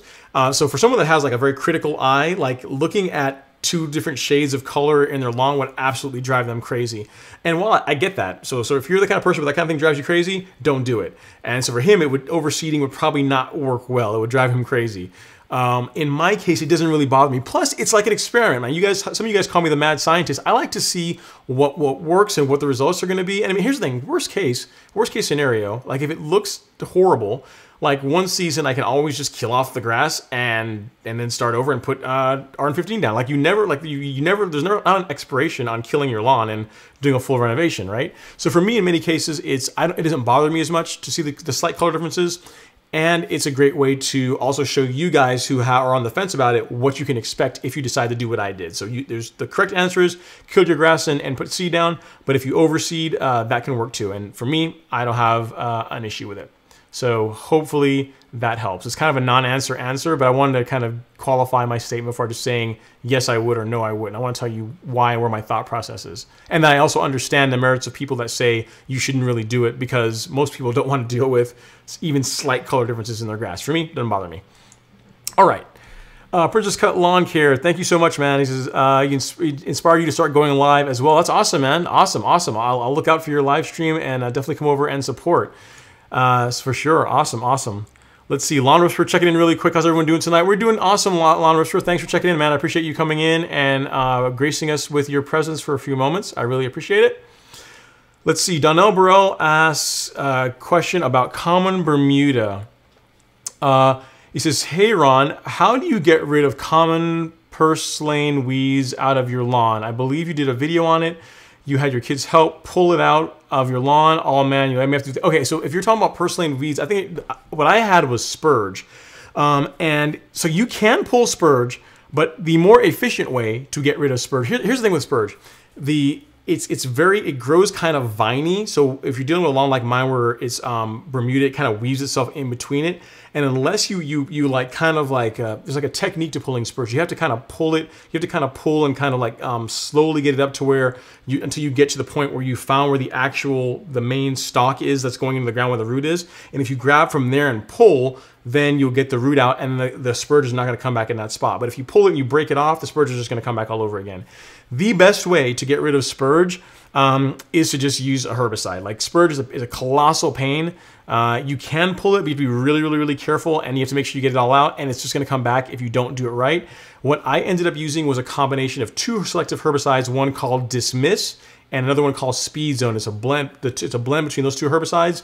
It absolutely kills the spurge, but it is going to discolor your lawn temporarily. So if you have Bermuda, not that big a deal. You're looking like at a week and a half of like a slightly yellowing to certain parts of your lawn, but that is the most efficient way to get rid of spurge in your lawn. Another option that can work well that we did on Alex's lawn is the Spectracide Weed Stop. If you want to go the granular route, you don't have like a backpack spray and you want to get rid of the spurge, go with that Spectracide Weed Stop. It has both a pre-emergent in it and a post-emergent in it. And if you lay that down on the spurge, the trick with that product is you have to apply it when the grass or the spurge is wet. So you can either do it after watering that area, or you can do it in the morning after, like when there's dew on the lawn, and in that way it's going to stick to the leaf and it's going to kill it off in about 7 to 10 days. So that's a granular option that we did on Alex's lawn, and we got really good results with. Like that will work well. If you want to go that route, you can use this for getting rid of for going after the spurge. That's an option, but just know that herbicides are probably the most efficient way for getting rid of spurge. Let's see here. And great, you guys chimed in and got the answer for me. Thank you guys so much. She's not off to look it up. Grubs are beetle larvae. So there you go. There's your answer. So here we go. I got an answer from around the house with Pat and LG all chiming in, and they had the answer for you. So they're beetle larvae. So beetles lay their I thought it was a larvae of some sort. I didn't know which one it was. Lay their babies, and then they will eventually go munchy munch on your grass roots and destroy it. So there you go. Awesome. Thanks, guys. Appreciate it. Thanks for the support. See, team effort, guys. Team effort. All right. So we have another question here from Edward Bonet. Hopefully I'm pronouncing your name correctly, sir. If not, I apologize. And he says, I'm in New Jersey. 2-part question. You only get one. I'm going to pick one to ask. You don't get 2. Just one. He says, when does the grass stop growing? And how long before you see a difference when you apply liquid iron? So you're in Jersey. Okay, depending on your grass type, if you're dealing with a cool season grass, your grass probably, I haven't looked at the temperature to see what the weather's like in Jersey right now, but your grass should still probably be actively growing. I imagine you have a cool season grass. If you have like a warm season grass in Jersey, which I doubt, it's probably already stopped growing. It's because it's probably cooler than it is here.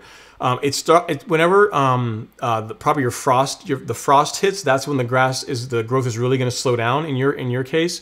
And how long before you see a difference when you apply liquid iron? It depends. So typically, if you're dealing with liquid iron, 2 to 3 days is when the plant is going to absorb it. It's going to really take it up. And typically within 2 to 3 days is when you start seeing a green up. So I actually did a video. Let's see if I can find that for you while I'm also doing this. That's going to be a challenge.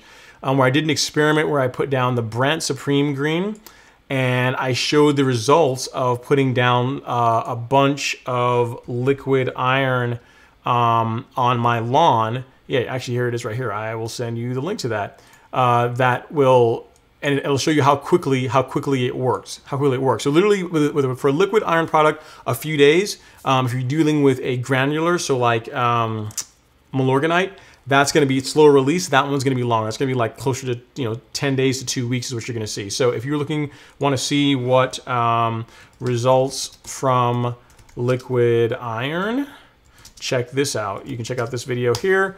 That video I did earlier in the year where I did an experiment where I put down a heavy application to Milorganite, and I went on top of that, I put down a heavy application of the Brent Supreme Green, which has 5% iron in it. So it is like something like 7.5%, 8% iron is what I ended up putting on the lawn.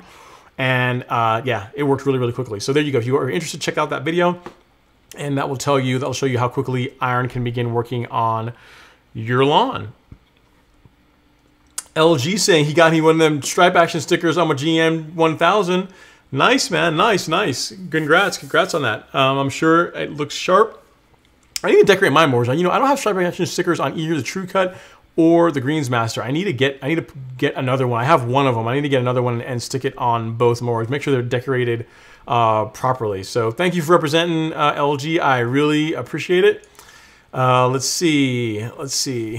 Russell M says, "Will you be adding some dry fit shirts on the store in the future?" I can look into it. I mean, if you guys want that, I can see. So here's the thing: I am not big enough yet to have to go direct to like a t-shirt manufacturer and have a bunch of shirts printed up. I'm going through Teespring, which is like a print on demand. So when say you order one of these t-shirts, like a stripe action t-shirt, and that's why it takes a little bit longer, like a couple of weeks to get the shirt, because they actually print the shirt. They make the shirt when it's ordered. So I'll have to look and see what they have as far as options for dry fit shirts. And if they do, I'll absolutely get one. Just let me know what you're looking for, Russell. If you don't mind, drop me an email here and let me know, are you looking for like a stripe action, dry fit shirt, or something with the Ron Henry logo on it? Let me know. Give me some ideas. I'm open to anything. So yeah, as long as Teespring carries it, I'll get one made up and or get some made up and put them in the store. So yeah, absolutely, it's a good idea because dry fit's actually pretty fun to do. Same here, LG. Ron, can you raffle some stickers? I should be able to do that. I can actually do that. I can do a giveaway tonight for some stickers. Now here's the thing: it's going to take me a while to get the stickers. So whoever wins, what I'll do is I will actually get them and I'll just have them shipped to your address. But it's going to take a while. The stickers do take a while to get printed and sent out. As LG can probably tell you, it's not going to be like a day or two. It's going to be a little while. But if you guys want to do that, absolutely, I can do we can do a drawing tonight. We'll do like how many people we got? We got 40-something people. We'll do 3 stickers. How about that? So make sure you guys stick around towards the end, and I'll pick. We'll see who's sticking around at this point, and I'll ask you guys a question based on something that you would have to know. I don't know. I'm thinking of a good question to ask you guys, and then we'll figure it out. Let's see here. What else do we have? We have LG from Princess Cut Lawn Care. Love your channel. Rick, let's see what kind of question he has here. Rick with Turf and Time, he says, "Love your vids. I am in a transition zone. I got a late start because I was doing a full lawn renovation." Yeah, sometimes when you're doing a full lawn reno, man, everything doesn't always go well. I planted perennial ryegrass, but I missed the mesotrine. Too late to apply it or wait till full spring? What is mesotrine? That is a good question. What is mesotrine? Is it a pre-emergent or something? It says it's a herb. It says it's some kind of it's a herbicide. What are you using mesotride for? Is it like oh, it's another name for tenacity, which is yeah. I mean, I don't think so. Here's the thing: if you just did a lawn renovation, if you just did a lawn reno, I would be. How long has your lawn been growing in? Like if you just got through doing that, I don't know that I would be putting down heavy herbicides at this point. I would probably bias towards waiting towards the spring for any kind of herbicides. The lawn, you just got finished doing that, you put a lot of work into it, the lawn's still growing in. I would wait till it's fully established. I would say you want to give it a good 6 months before you go heavy with any broad herbicides. If you want to do like some spot spraying, that's fine, but I wouldn't do I wouldn't hit the entire lawn with anything just yet. I would hate for you to do something that's going to damage your grass. So let's see here. What other questions do we have? Pez Guy chimes in. He says, "Hey Pez Guy, thanks for coming in, man." He says that he had really good luck with killing his nutsedge with a combination of ortho and sedgehammer, at least for this season. But yeah, it's a good point. Like sedgehammer is another product. I forgot to mention that one.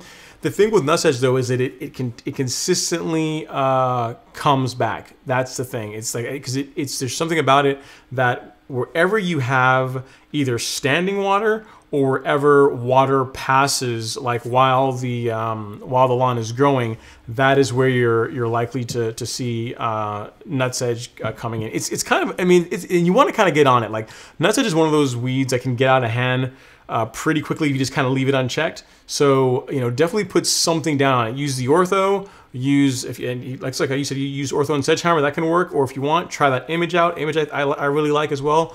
But yeah, nutsedge is one of those weeds that it's going to be something that comes back all the time, but you don't want to ignore it because it can easily get out of hand if you don't take care of it. I've seen it happen.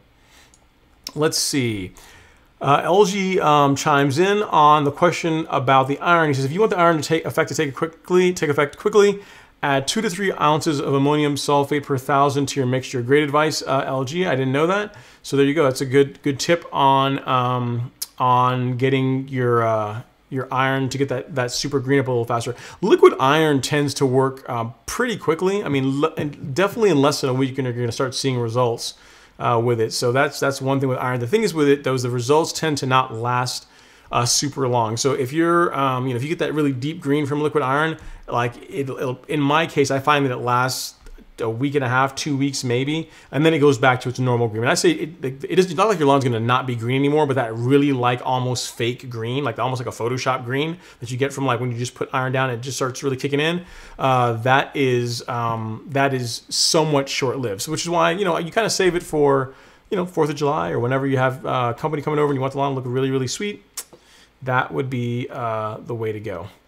Okay, Cedric asks a question about like fertilizing. He says, Ron, I live in Atlanta, Georgia, ATL, and although the temperature is roughly in the mid to high 70s right now, is it too late to apply some Bermuda to my lawn before complete dormancy or first frost? Maybe a triple 10. No, it's not too late at all. Again, I did like a full application of my normal fertilizer a few weeks ago. I think like 3 weeks ago is when I did it. It was at the end of September that I put down Country Club. So no, it's not too late. I mean, until the lawn goes dormant, like you want to keep feeding it. Like if you want to, like the guidance for Bermuda, if you're not bagging clippings, is 1 pound of nitrogen per month. Now, granted, it's not growing crazy right now. It's not actively growing super hardcore, so you could back that off a little bit. But a triple 10 is pretty light, so you're going to be just fine with that, and that'll carry you into winter whenever you put down like your more nitrogen heavy bias fertilizer as your winterizer to kind of prepare the lawn for over the winter and to green up nicely in the spring. So yeah, triple 10, yeah, no worries. I wouldn't have any issues with doing that at all. Yep. So as a pre-emergent tenacity. Yeah. So yeah, Rick. Yeah. So yeah, I wouldn't do that just yet, man. I wouldn't do a pre-emergent. Granted, Bermuda, we could probably get away with it. Yeah, assuming that your renovation was Bermuda. I'm not sure if you told me that or not if it's Bermuda, but if it's not Bermuda, you absolutely don't want to do that because just let the lawn grow in very well. Oh, Timothy, it was you. Yes, this is one of the questions I was going to cover tonight. So, do you ever find how to get iron stains out of the cement? Yes, there's tons of products that'll do it. There's a product called CLR. So I was looking around doing research on different products that'll do get iron off the concrete. Here's the issue. Here's the problem. I couldn't find one that will remove the iron stains and not do some level of damage, albeit temporary, to the grass. So I don't know that I can really recommend one. CLR is one that seems to have gotten really, really good reviews and will do a good job with the research that I did on it showed that it will, at a temporary level anyway, discolor your grass. It's going to cause it to turn yellow. It's going to, because it's like, it's a poison on some level, right? It's not healthy for the lawn. So if you're fine with that, or if you can figure out a way to shield that area, so like a good point would be, instead of pressure washing with the CLR and getting the stains out, and just letting it run, you know, indiscriminately into your turf. If you can put up some kind of a barrier, maybe get some heavy sandbags to kind of like help keep it or shield it away from your grass, that's an option. But CLR, should do the trick as far as getting those stains out. You should be able to find that at Home Depot. I don't have a link to Amazon on there, but I mean, you should be able to find it at Home Depot or any of your big box stores. But again, you want to keep the water, you want to keep the runoff off your grass, off of flower beds, off of anything that's growing that you don't want to be damaged, albeit temporarily, by that product. So CLR is a good one, but be careful with it. So yeah, awesome. All right, Bear asked a question. Hey, does pre-emergent stop nuts edge? It definitely will slow it down. Yeah. So I mean, if the nuts edge is already growing out, no. So in other words, if you're already seeing the nuts edge growing out, you need a post-emergent. You need like the Ortho or the Image or Sedgehammer or something like that. You can use, if you use the right kind of pre-emergent, it can work with nuts edge as well too. Yes, but again, as soon as you, if there's anything that disrupts that soil in that area, the nuts edge is probably going to come back. Nuts edge is just really tenacious, man. It's really hard to get rid of. But yes, pre-emergent, there are pre-emergents that will work against nuts edge. So yes, to answer your question, but it's going to come back because nuts edge pretty much always comes back, unfortunately. Hey, Dalai Lama's T. Thanks for chiming in. I'm glad that for joining the live stream. I hope you're doing well as well too. And we have a question here from David Spivey. He says, "Hey man, I live in Louisiana and we have a cold front coming with the lows going to be in 54. Can I still apply my last fert this month, or is it too cold?" When you say your cold front's coming, so the big thing is that air temperature matters, but it's also really soil temperature. So if your goal is to continue to, if you're not putting this down as a winterizer, like you're still trying to, again, I hate the term winterizer, but if you're not putting it down as a fertilizer to feed the soil over the winter and have like plenty of nitrogen ready for a spring green up, but you're looking to actually feed the soil now, then yeah, you want the soil temps to be at 55 degrees or higher, because that's when a lot of the microbial activity in the soil tends to slow down. So you're just not going to get as much out of the fertilizer. It's not like you're not going to hurt anything. It's not like it's gonna go to waste. You know, short of you getting like a super heavy rain and it washing out, but you're just not going to get a lot of benefit from it. So yeah, you can still apply it. I would, if you want to really be scientific about it, get a soil test gauge, something like one of these guys, like that. You can pick these up for like 15 bucks on Amazon. These guys are money. You stick it in the soil, it'll tell you what the temp is, and give you an idea of, what you can expect. But yeah, you're going to be fine. It's not going to hurt anything. Let's see. LeBron, congrats on the win, NBA championship. Congrats on another one. You have a question. He says, hey, if you wanted to change the type of grass in a new yard, would you rather kill off the existing grass completely and plant the new seed, or aerate and oversee the existing lawn over time? The best answer is it depends on you. The correct way of changing your grass type is to kill the existing grass, rake it out, and either put down the new sod for the grass type you want, or seed with the new grass type you want. Like, that is the result. That is the process that is going to yield the most even color as soon as possible. So that's absolutely probably as far as guidance goes, that's the best way to go about it. If you're a person where slight color differences don't bother you, and again, when I say slight color differences, I really need to qualify that, because when the lawn is growing vigorously, like when you guys saw my lawn all season, like it's been overseeded with Princess 77 and Arden 15, which are both darker in color than the Tifway 419 that is the base sod in the lawn. During the growing season, when I was shooting videos and showing you guys the lawn, you guys really didn't, I didn't really see any comments about saying, hey, the grass color looks weird, or it looks splotchy, or there's a big difference in color on the grass. If you look really closely, you might be able to see it a little bit, but really it's when you get into the transition periods, like now, whenever the grass is starting to go dormant, so the Tifway 419 is falling off, like it's going dormant a little sooner, a little faster than the Arden 15 or Princess 77, that's where you're going to start seeing the color differences.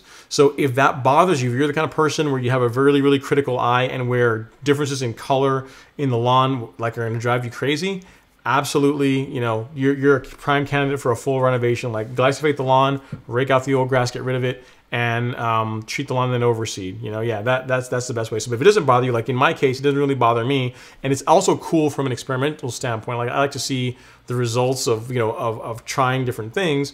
In my case, it doesn't bother me. So, and that's what I did, and I don't really have an issue with it. Like the front lawn, if you guys look in the videos, like those update videos I've been shooting weekly. The next one coming out Wednesday. I'm gonna be doing those every Wednesday until probably like late November. Is that the front lawn, the swale area, and the vanity strip all look really good. Like those areas have grown in fairly well as far as the Arden 15 and the Tifway blending and playing nice together for the most part, at least to my eye currently. It's mainly in the back lawn, that spot where the tree used to be, and there's a small band that kind of runs diagonally in the lawn where I also can see some color differences. So in my mind, it is working. Like the R15 is growing in, and the color is becoming more even overall, but you got to decide whether that's something you can deal with or not, man. Not everybody's going to be able to deal with that. So if it doesn't bother you, the little slight color differences don't bother you, then overseed, then aerate and overseed. And if you want to get your answer, here's the thing: if you have a warm season grass like Bermuda, like you said, you have Bermuda now, right? So, well, you didn't actually tell me you had Bermuda, but I'm assuming you have Bermuda. You can't overseed Bermuda right now anyway. It's too late in the season to do it. So what I would do is pay attention to the series, watch the series through November, and you'll be able to see week by week how Tifway 419 changes and how Arden 15 and Princess 77 change in the same lawn. So for those of you guys that are thinking about overseeding, you can see what the result's going to be. And for those of you that are thinking about like just wanting to see what the color differences are between the two grasses, wait longer and just keep watching, and you'll be able to get your question answered. You'll be able to see for yourself and make your own decision as regards which is right for you. Let's see. Next question here. Great question, LeBron. Question I get pretty often. Because a lot of people tell me that I'm super wrong for overseeding Bermuda, and I guess technically from some perspectives I am. But it works, right? So it just depends on you. Okay, let's see. Moro is chiming in. He says, can you treat Bermuda and Zoysia the same, as in total fert, pounds per square feet, and count of cut? I'm not sure. I don't believe Zoysia has quite the fertilization requirements that Bermuda does. I don't think Zoysia requires quite as much. I mean, they're pretty similar. I'll tell you. Let's see, fertilizer per month. I'll tell you real quick here. Yeah, so actually, Zoysia takes more. So Bermuda takes 1 to 1.5 pounds of nitrogen per month during the growing season when it's doing its thing. Zoysia, according to this, according to the Google, takes 2 to 4 pounds. So no, you can't really treat them the same. You would not want to put down the Zoysia rate of nitrogen on a Bermuda lawn, or you're going to be hating life. It's going to be growing. It's too much nitrogen. If you're not using PGR, it's going to grow like crazy. Yeah, so no, I wouldn't do that. So if you went, 1.5 pounds, you're probably going to be okay for Bermuda, but I would not go super heavy with nitrogen. As far as height of cut, yeah, you can cut both of them relatively low, and they'll be happy with that. I don't think Zoysia you can't take quite as low. Like Bermuda will. I'm gonna say people say it'll live happily, but really once you get to like ½ inch, like actual height of cut of ½ inch, like the color just isn't as good. Again, the grass is not going to die, but it's just not going to look as good as like being at like 0.6 or 0.7. 0.70 is like a really good height for Bermuda, in that you get a really nice color and it still looks really, really nice and cut short and has a really nice look to it. As far as other treatments, the differences between Zoysia and Bermuda, Zoysia is a lot more, or at least the Zoysia that we have here, like your Xeon and your Emerald Zoysias, while they are a lot prettier grasses, they are not as hardy as Bermuda is, as far as like from a standpoint of traffic and wear. So, fun story, a buddy of mine has a Zoysia lawn, and we went over last year. This was like last year we were playing volleyball on his lawn. Like he had a bunch of people over, we were all playing volleyball on the lawn. And like it took over a year. It wasn't until like early this season that his Zoysia lawn fully recovered from that. So Zoysia is not like Bermuda where you can just beat it up. You can play a lot of heavy sports on it. You can play soccer on it, play volleyball on it, dive on it, tear it up, and in a week or so it's going to be looking just fine again. Zoysia is a very pretty grass to look at, but it's not necessarily a grass that you can use heavily like you can Bermuda. So that's something else to keep in mind. Let me see. As far as what else can I tell you about Zoysia and Bermuda? As far as if you're using PGR, on like for my grass type, which is a TIF 419 base, I can go up to the 0.38 ounces per thousand rate for T-Nex when applying that. With Zoysia, if memory serves me, you only can go up to 0.25. So there are some slight differences, not like major ones. Probably nitrogen application is probably the biggest one. But as far as products, most product labels, you just read the label and you'll be able to see what the differences are. But I guess the big thing I can say is that products that will work well on Bermuda lawns typically also will work very well on Zoysia lawns too. Just the rates just tend to be slightly different, need to be tweaked just a little bit. Okay. Travis says, let's see his question here. And before I get to Travis's question, I want to also tell you guys one thing too. This is Travis's question, but next week, next Friday, I am going to be proctoring a black belt test at this time. So from like 6 p.m. till like 9:30 p.m., there's going to be a black belt test that I'm going to be putting the candidates through their paces. So I'm not going to be at the live stream, unfortunately. So you guys have an option, and we can kind of weigh in on this. You guys can chime in, and we can decide at the end. I can either do a live stream on Thursday, so I can do it the day before, or we can skip next week and we'll just pick it up, 2 weeks from now. So it's up to you guys. I'm good either way. I can stream one day earlier on Thursday to answer some of the questions I got, or we can do it again 2 weeks on Friday just to keep the same day if you guys want. So think about that. Chew on that while I answer Travis's question. So he says he has a mixture of common and Ardent 15. I want to, if I burn it off, do I do it now or in the springtime? I would do it in the springtime, because like right now, if you kill a couple things too, like a lot of those herbicides that you're going to use, you want to apply those when the grass is actively growing. Like glyphosate, if you apply it whenever the lawn is about to go dormant, you're not going to get as good a result out of it as when the Bermuda is growing vigorously. Like it's gonna, like anything you put on the leaf, it's gonna suck in, it's gonna take up more so faster, and so you're gonna get. Long and short is wait till the spring. I would wait till the spring to kill it off if that's what you want to do. That would be my suggestion. That'd be my suggestion. Kill off your grass. Kill off the grass in the springtime, right when the Bermuda is beginning to actively grow. All right. Let's see here. We have a question from Static Alpha. He says, that's not Static Alpha. This is Static Alpha. He says, in your experience, what is the best sand for leveling purposes? I've heard masonry sand is the way to go. Yeah, I think masonry sand is good. We use what we call river sand, which is it's kind of like the same thing. You want to use a coarser sand. To level your lawn. You can use play sand, but you're going to get a better result by using a coarser sand because it's bigger. Like usually the granules are bigger, so it's easier for water and stuff to get through it and to feed the soil. You're not creating as much of a barrier, and it goes a lot further. So I would use, yeah, masonry, to answer your question, yes, masonry sand is a good choice. A lot of people use that, and around here we use river sand, which is basically the same thing. So we got a bunch of people on saying skip. I got one for Thursday, and everyone else is saying let's take next week off and do it in 2 weeks. So I'm good with that. That works. I mean, it seems like that's a consensus, and I am good with having next week off and just picking it up next Thursday or Friday, 2 weeks from now. So. As always, I'll put out a video, like a post to the channel, letting you guys know then. I may even do like a YouTube story to also let you guys know that it's that when it's going to be picking back up, because I know 2 weeks you can forget, but yeah, that works. Let's see. Yeah, so Chris Bishop chimes in. He says, hey Ron, I enjoy your Friday evening get together. I am new to lawn care. Awesome, Chaz. Thanks so much for being part of the series, of being part of just joining the channel and watching the content. I really appreciate it. I mean, without people to watch the content, I would not have a reason to make it. So thank you for joining. I'm glad you're getting some value out of it. Let's see what else we have. Yep. So LG says the live stream is a weekly tradition for wife and I.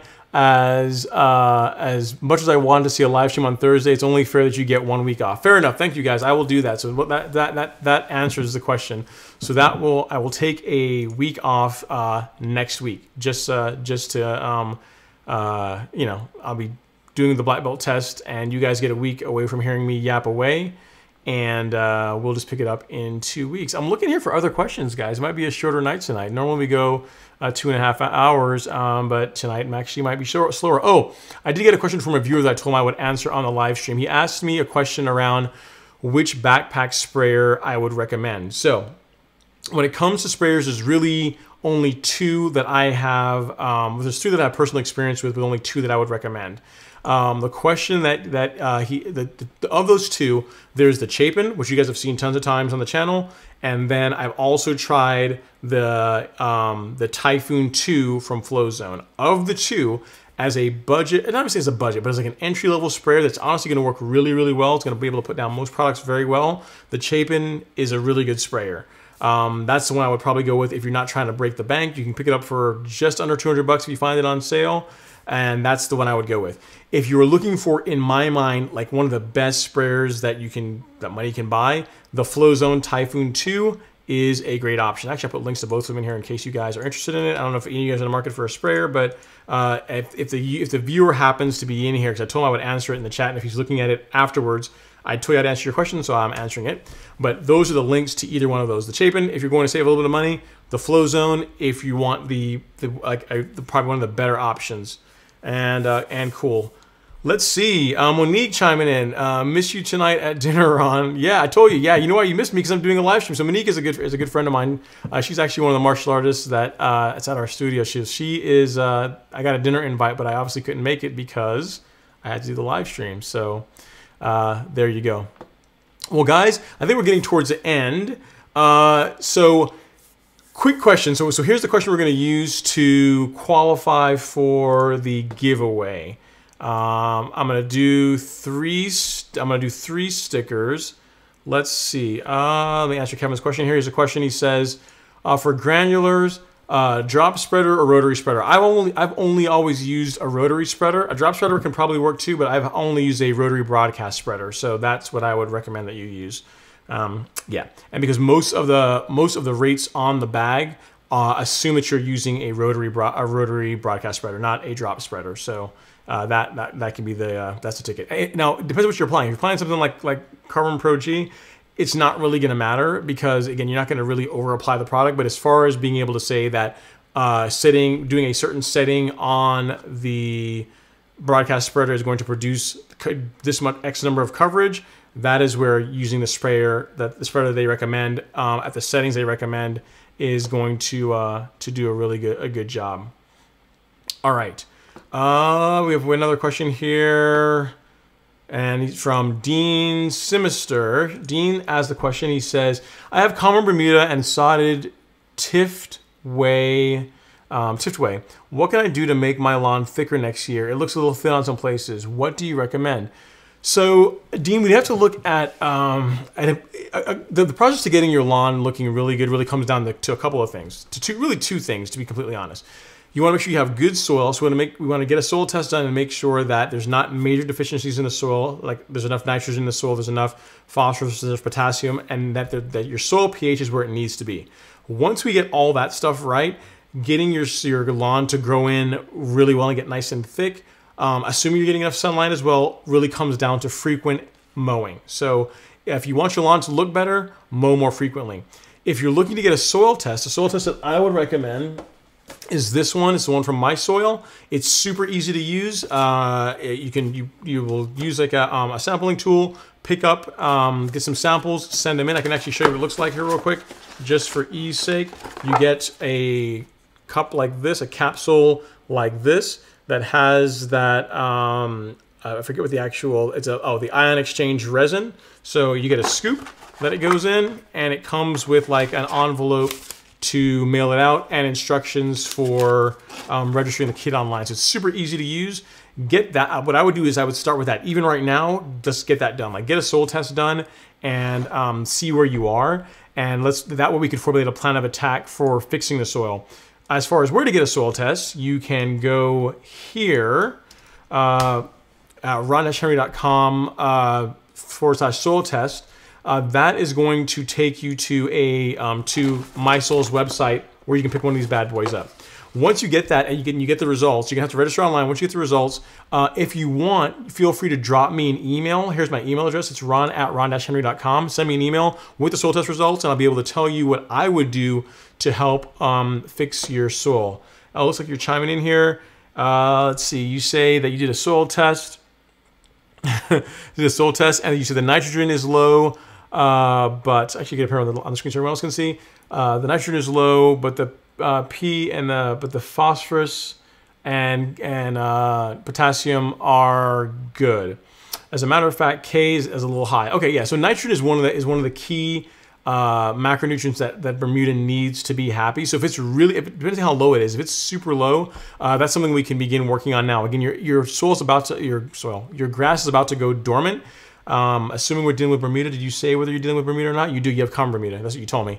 Yeah, so you can begin working on that to fix the soil now by adding that nitrogen, but you're not going to really see a lot of benefit from it until springtime rolls around. So let's get that fixed. And you didn't mention your soil pH, so if you can let me know what your soil pH is, that would be good too, because that is that weighs very heavily into how well the grass is going to grow. But yeah, once we get the nitrogen down to begin getting those levels up. Once all that's done, it's really just mowing. So like mow frequently. If you want your lawn to look really good, mow more frequently. My recommendation is that you can mow your lawn at least twice a week. So twice a week is the magic number that really begins to take your lawn from like basic looking to a lot, to something that really stands out among the lawns in your area. So hopefully that helps. Let's see here. Some more questions coming in. And LG, no, I don't have a side job working for Site One. I wish I did. I should, right? As much business I send their way, I should have a side job or some kind of deal with them. That would be nice. Maybe one day. Maybe when I get bigger, we'll see. Let's see. Lee Harrington says, "What does that soil test show? Oh, your CEC, your cationic your exchange." So that's not something that's actually shown on here. It's not. That's not one of the things that are reported. The jury's out on whether or not that's really super helpful for most home lawns in improving your soil health. I mean, the big things you really need to measure and get right are pH, macronutrients, and then once you really get those right, your micronutrients. And the soil test really provides that. It does not. They don't do my soil test does not show CEC. So hope that that helps. Let's see here. Static Alpha says, "What starter fertilizer would you recommend?" Sorry, that was my last question. This is really your last question? Are you sure? It depends on what your soil needs. A good starter fertilizer that has a little bit of everything. Let me get here. It's one from Pennington. It's this guy. Let me get the link to it. It's a Pennington. It depends. I don't like to recommend starter fertilizers that contain phosphorus unless your soil needs it. So if you need phosphorus, then this one from Anderson's. You always say I never recommend Anderson's product, but here's a recommendation for Anderson's, or an Anderson product. Will work well. Let me see if I can dig this link up for you. If I can get it to load up here. So this guy from Anderson's, which has a little bit of everything, it has nitrogen, phosphorus, and potassium, will work well. Static Alpha. It's a, let me see what I have here. It's an 18-24-12. So if your phosphorus is low, that's a great option. But if you don't need that and you're just looking for a starter fert, like you're just looking for something that's a little heavier on nitrogen and heavier on with also some potassium in it, then like a Pennington 22-011 is good. You can get a 10-10. The best thing really is to see what your soil needs and then apply that to it. A safe, and if you want a very safe answer, like a 10-10 is something that's not going to destroy, that I know is not going to do any permanent damage to your soil. Any of these really higher concentrations, even like the one I just linked there that has like it's 24% phosphorus, like really you don't want to apply that unless you know that your soil needs phosphorus. So if you're just looking for something to use as part of a top dressing program and you don't really know what your soil is like, but you really should know before you top dress, but if you're going to do it anyway, like a 10-10 is pretty safe. So just get on Amazon, put in like 10-10-10 fertilizer and just choose one of those that come up and you should be fine. should get good results with that.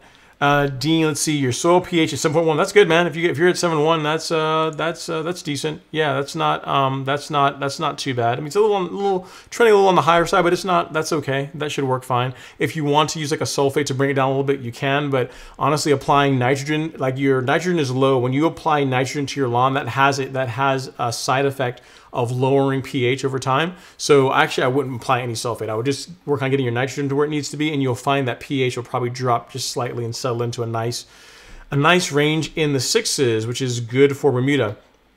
Dean, my email address is here. I just put it up on the screen. It's ron@ron-henry.com. I'll turn it off and back on. So look like right here, like where I'm pointing to right now, by the magic of screen annotations, it will magically appear. ron@ron-henry.com is my email address. So feel free to drop me a line there. Send me a soil test, like take a picture of it, make sure it's a good picture of your soil test results, and I'll look at that and I'll be able to tell you what I would do, if anything. Your soil might be in good enough shape other than the nitrogen that we just need to just put down like a nitrogen bias fert on it and you're good to go. So send me the results there and I will do my best to help you out. Let's see. Morris is also Central Turf and Irrigation. No, I don't get a kickback from any of those guys, unfortunately. All right, guys. So I think we are. Moro, your question. What is your question, Moro? Did I miss? Let me look up here. What was your question? Oh, yes. Here we go. Around your sprinkler system. Do you winterize your sprinkler system? If no, would you show? If no, would you show us how to on a later video? No, I don't. I don't winterize my sprinkler system. So I can't show you how to winterize it. So no, I don't, because yeah, I guess you're talking about probably if from like, I guess from freezing, like not leaving water in the lines, preventing damage. I guess that could be a reason. But no, I've never winterized my sprinkler system. I've never done anything special with it. Really, I stopped watering long before a freeze comes in. So there's really not that much water, as you know, residing in the lines that's going to freeze and crack it or cause damage. There's plenty of space for expansion, if that's what you're after. But no, I don't winterize or do anything special to my sprinkler system other than turn it off when winter time rolls in. So sorry, I can't be of more help on that one because I don't do anything special. But yeah, it'd be interesting. I'll actually look into that. I'll just look at what people that live up north do as far as winterizing their sprinkler systems.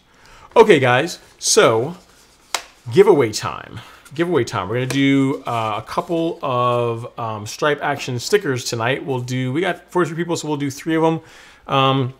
So the question, and here's the thing, the question is going to run for 30 seconds. And let me get my notepad out here so I can write down the names. There's only 43 people, so they actually have a pretty good chance of winning. LG's going to be like, I never win. Watch. He's probably with his wife. Watch. I never win. Watch. It's going to happen again. All right. So the question is, so you guys saw that I overseeded my lawn. And again, we're going to start a 30-second timer. I'm actually going to put that up here right now so you can see it's fully scientific. Let me get my timer set up. 30 seconds on the clock, starting once I ask the question. Okay. So the question is, I overseeded my lawn with Arden 15 this year. In previous seasons of Project Golf Course Lawn, which type of grass seed did I overseed my lawn with? And your 30 seconds starts now. It's counting down. Let's see. What is the grass type that I overseeded my lawn with in previous seasons? Let's see what you guys are coming through with here. Let's see. River sand. Oh, river sand, Murrow, is not a C type. Not top dress. What did I overseed my lawn with in previous seasons of Project Golf Course Lawn? You have 6 seconds, 5 seconds, 4, 3, 2, 1.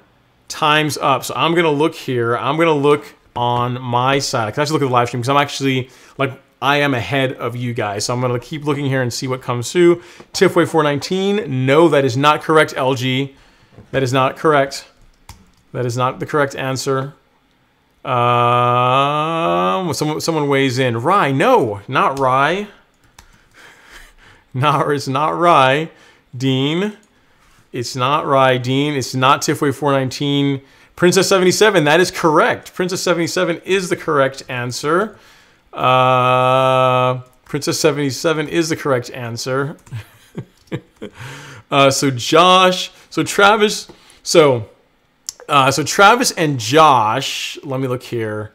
Let me make notes. So Travis and Josh will definitely get one of the stickers because they actually got the answer right.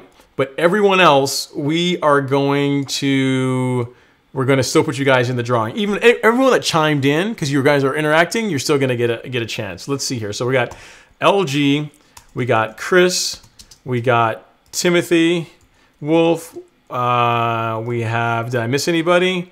I have Dean. We got Rick. We got LG's like, sorry, I'm a cool season guy.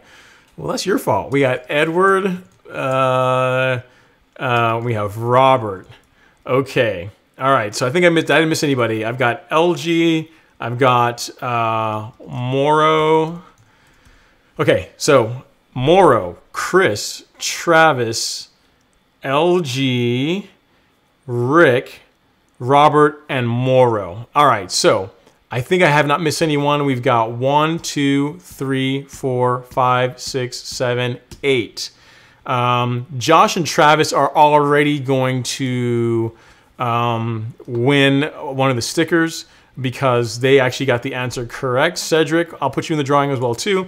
And because I'm generous tonight, what I'm going to do is I'm going to give away 2 stickers. So I'm going to give Josh and Travis, you're going to get one. And between you guys that are left, we're going to do 2. All right. So, and we got Cedric in there. So let me get Google up, my random number generator. Random number between, how many people do we have here? We've got 1, 2, 3, 4, 5, 6, 7, 8, 9, and we'll let nice AZ Lawn, nice AZ Lawn in as well.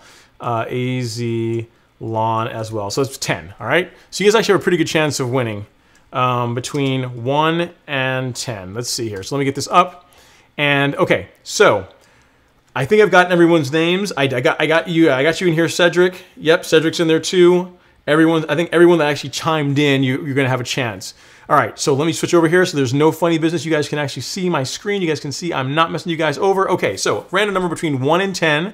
I'm gonna hit generate, and we're going. You can't, Mauro. You don't know. I haven't done it yet, man. You don't know where you are. And actually, I should show. I can't show you guys the actual names, but the names are actually. I'll do it like this. This way we are completely legit. How about this? We'll go like that. That's the names in order, which that didn't print very well, but that's the listing. Okay, so between 1 and 10, we're gonna do our first drawing. We're gonna generate number between 1 and 10 going now. The first number is number 3. So the third person on the list was Timothy. Timothy Wolf, he is one of our winners. So we're gonna take Timothy out, X, and we're gonna drop him down here. And LG is gonna feel like, I never win. All right, so we're gonna change this from 1 and 10 to 1 and 9, okay? Because we only got 9 people left. All right, are you ready? Are you ready? Here we go.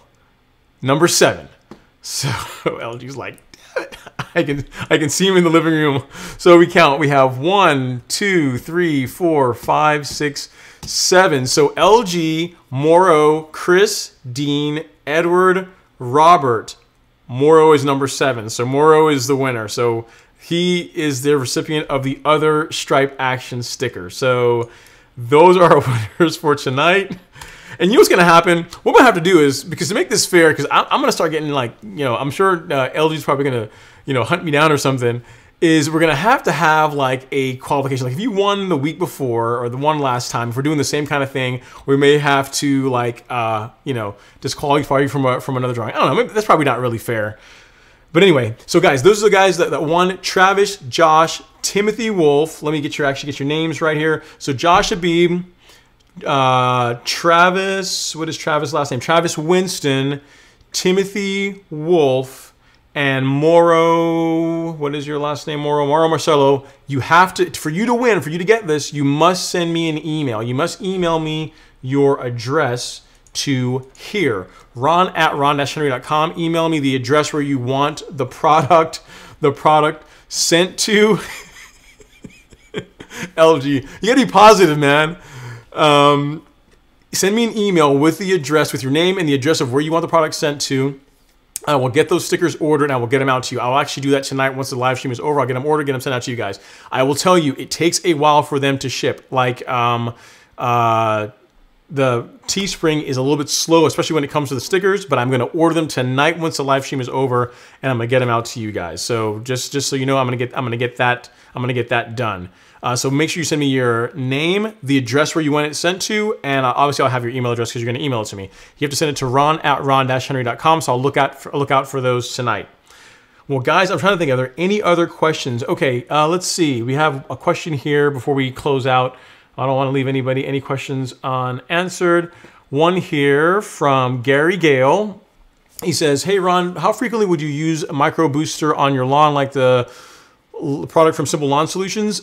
So if you're doing it to try and get that nice green up, like again, kind of like in what we were talking about earlier in the live stream, as far as you're trying to get ready for the 4th of July or get your launch looking really nice for some event, typically a few days before. So like, 3 to 7 days prior to that event is when I would do it. So you show it's going to be really begin to pop. Really, those products, you don't want to be applying them unless there's a need for it. So get a soil test done, and if you have like an iron deficiency or a zinc deficiency or a manganese deficiency, like it's a great product that you can use to help amend those problems, help fix those problems.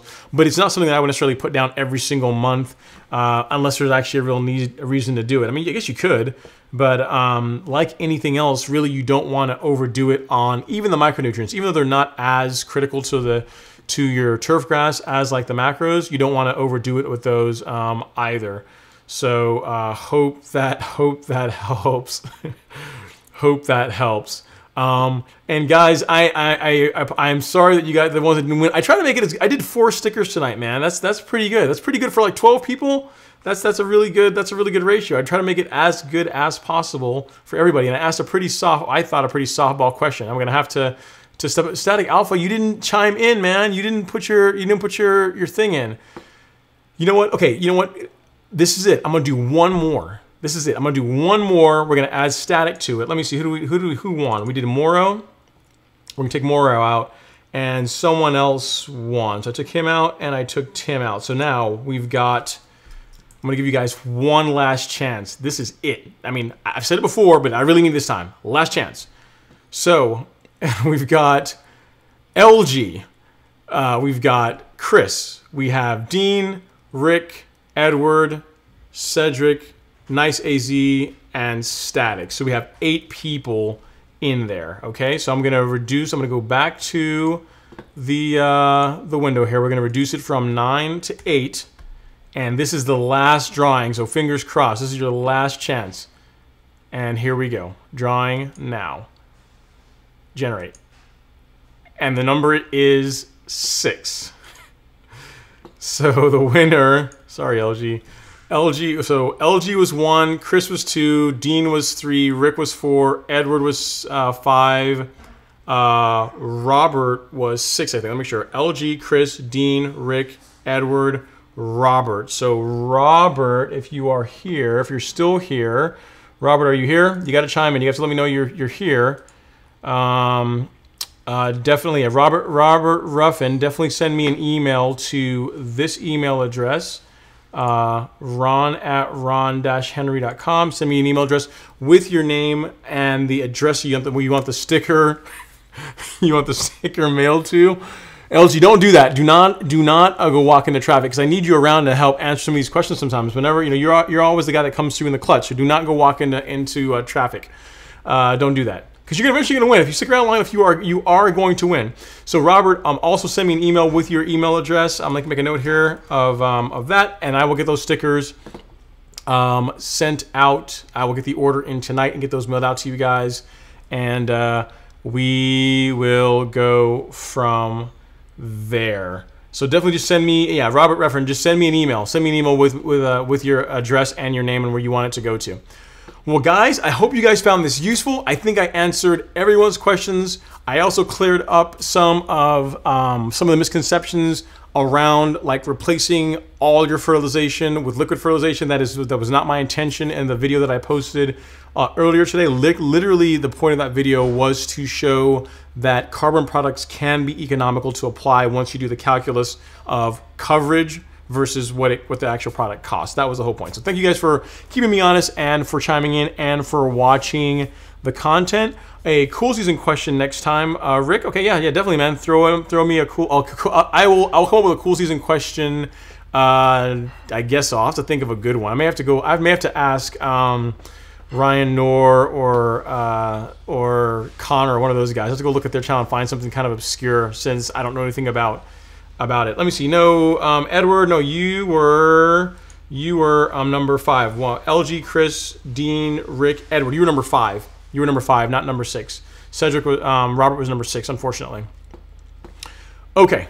Well, cool, guys. But here, always consider chiming in next week. We can see about getting doing another giveaway. So remember, next week there is not going to be a giveaway because there's not going to be a live stream. The next live stream will be 2 weeks from now. So if today is the 16th, the next live stream will be today. This month is not September; it's October. So it'll be on the 30th. It'll be the day before Halloween. So on October 30th will be the next live stream, the next Friday night. So I will get a week off, and you guys will get a week from not hearing me yap. And look out for that video on Monday, again, the one where I talk about the mower. I show you guys like how I took the mower apart and found out that the belt is what broke on my mower. And hope you guys enjoy that. So continue watching the content. If you guys are not yet a subscriber, please consider subscribing. Please share the content with anyone that you think could benefit from it. And I appreciate you guys. Thank you so much for watching, for hanging out with me this evening. I will see you guys next time. Talk to you guys in 2 weeks. Have an amazing weekend.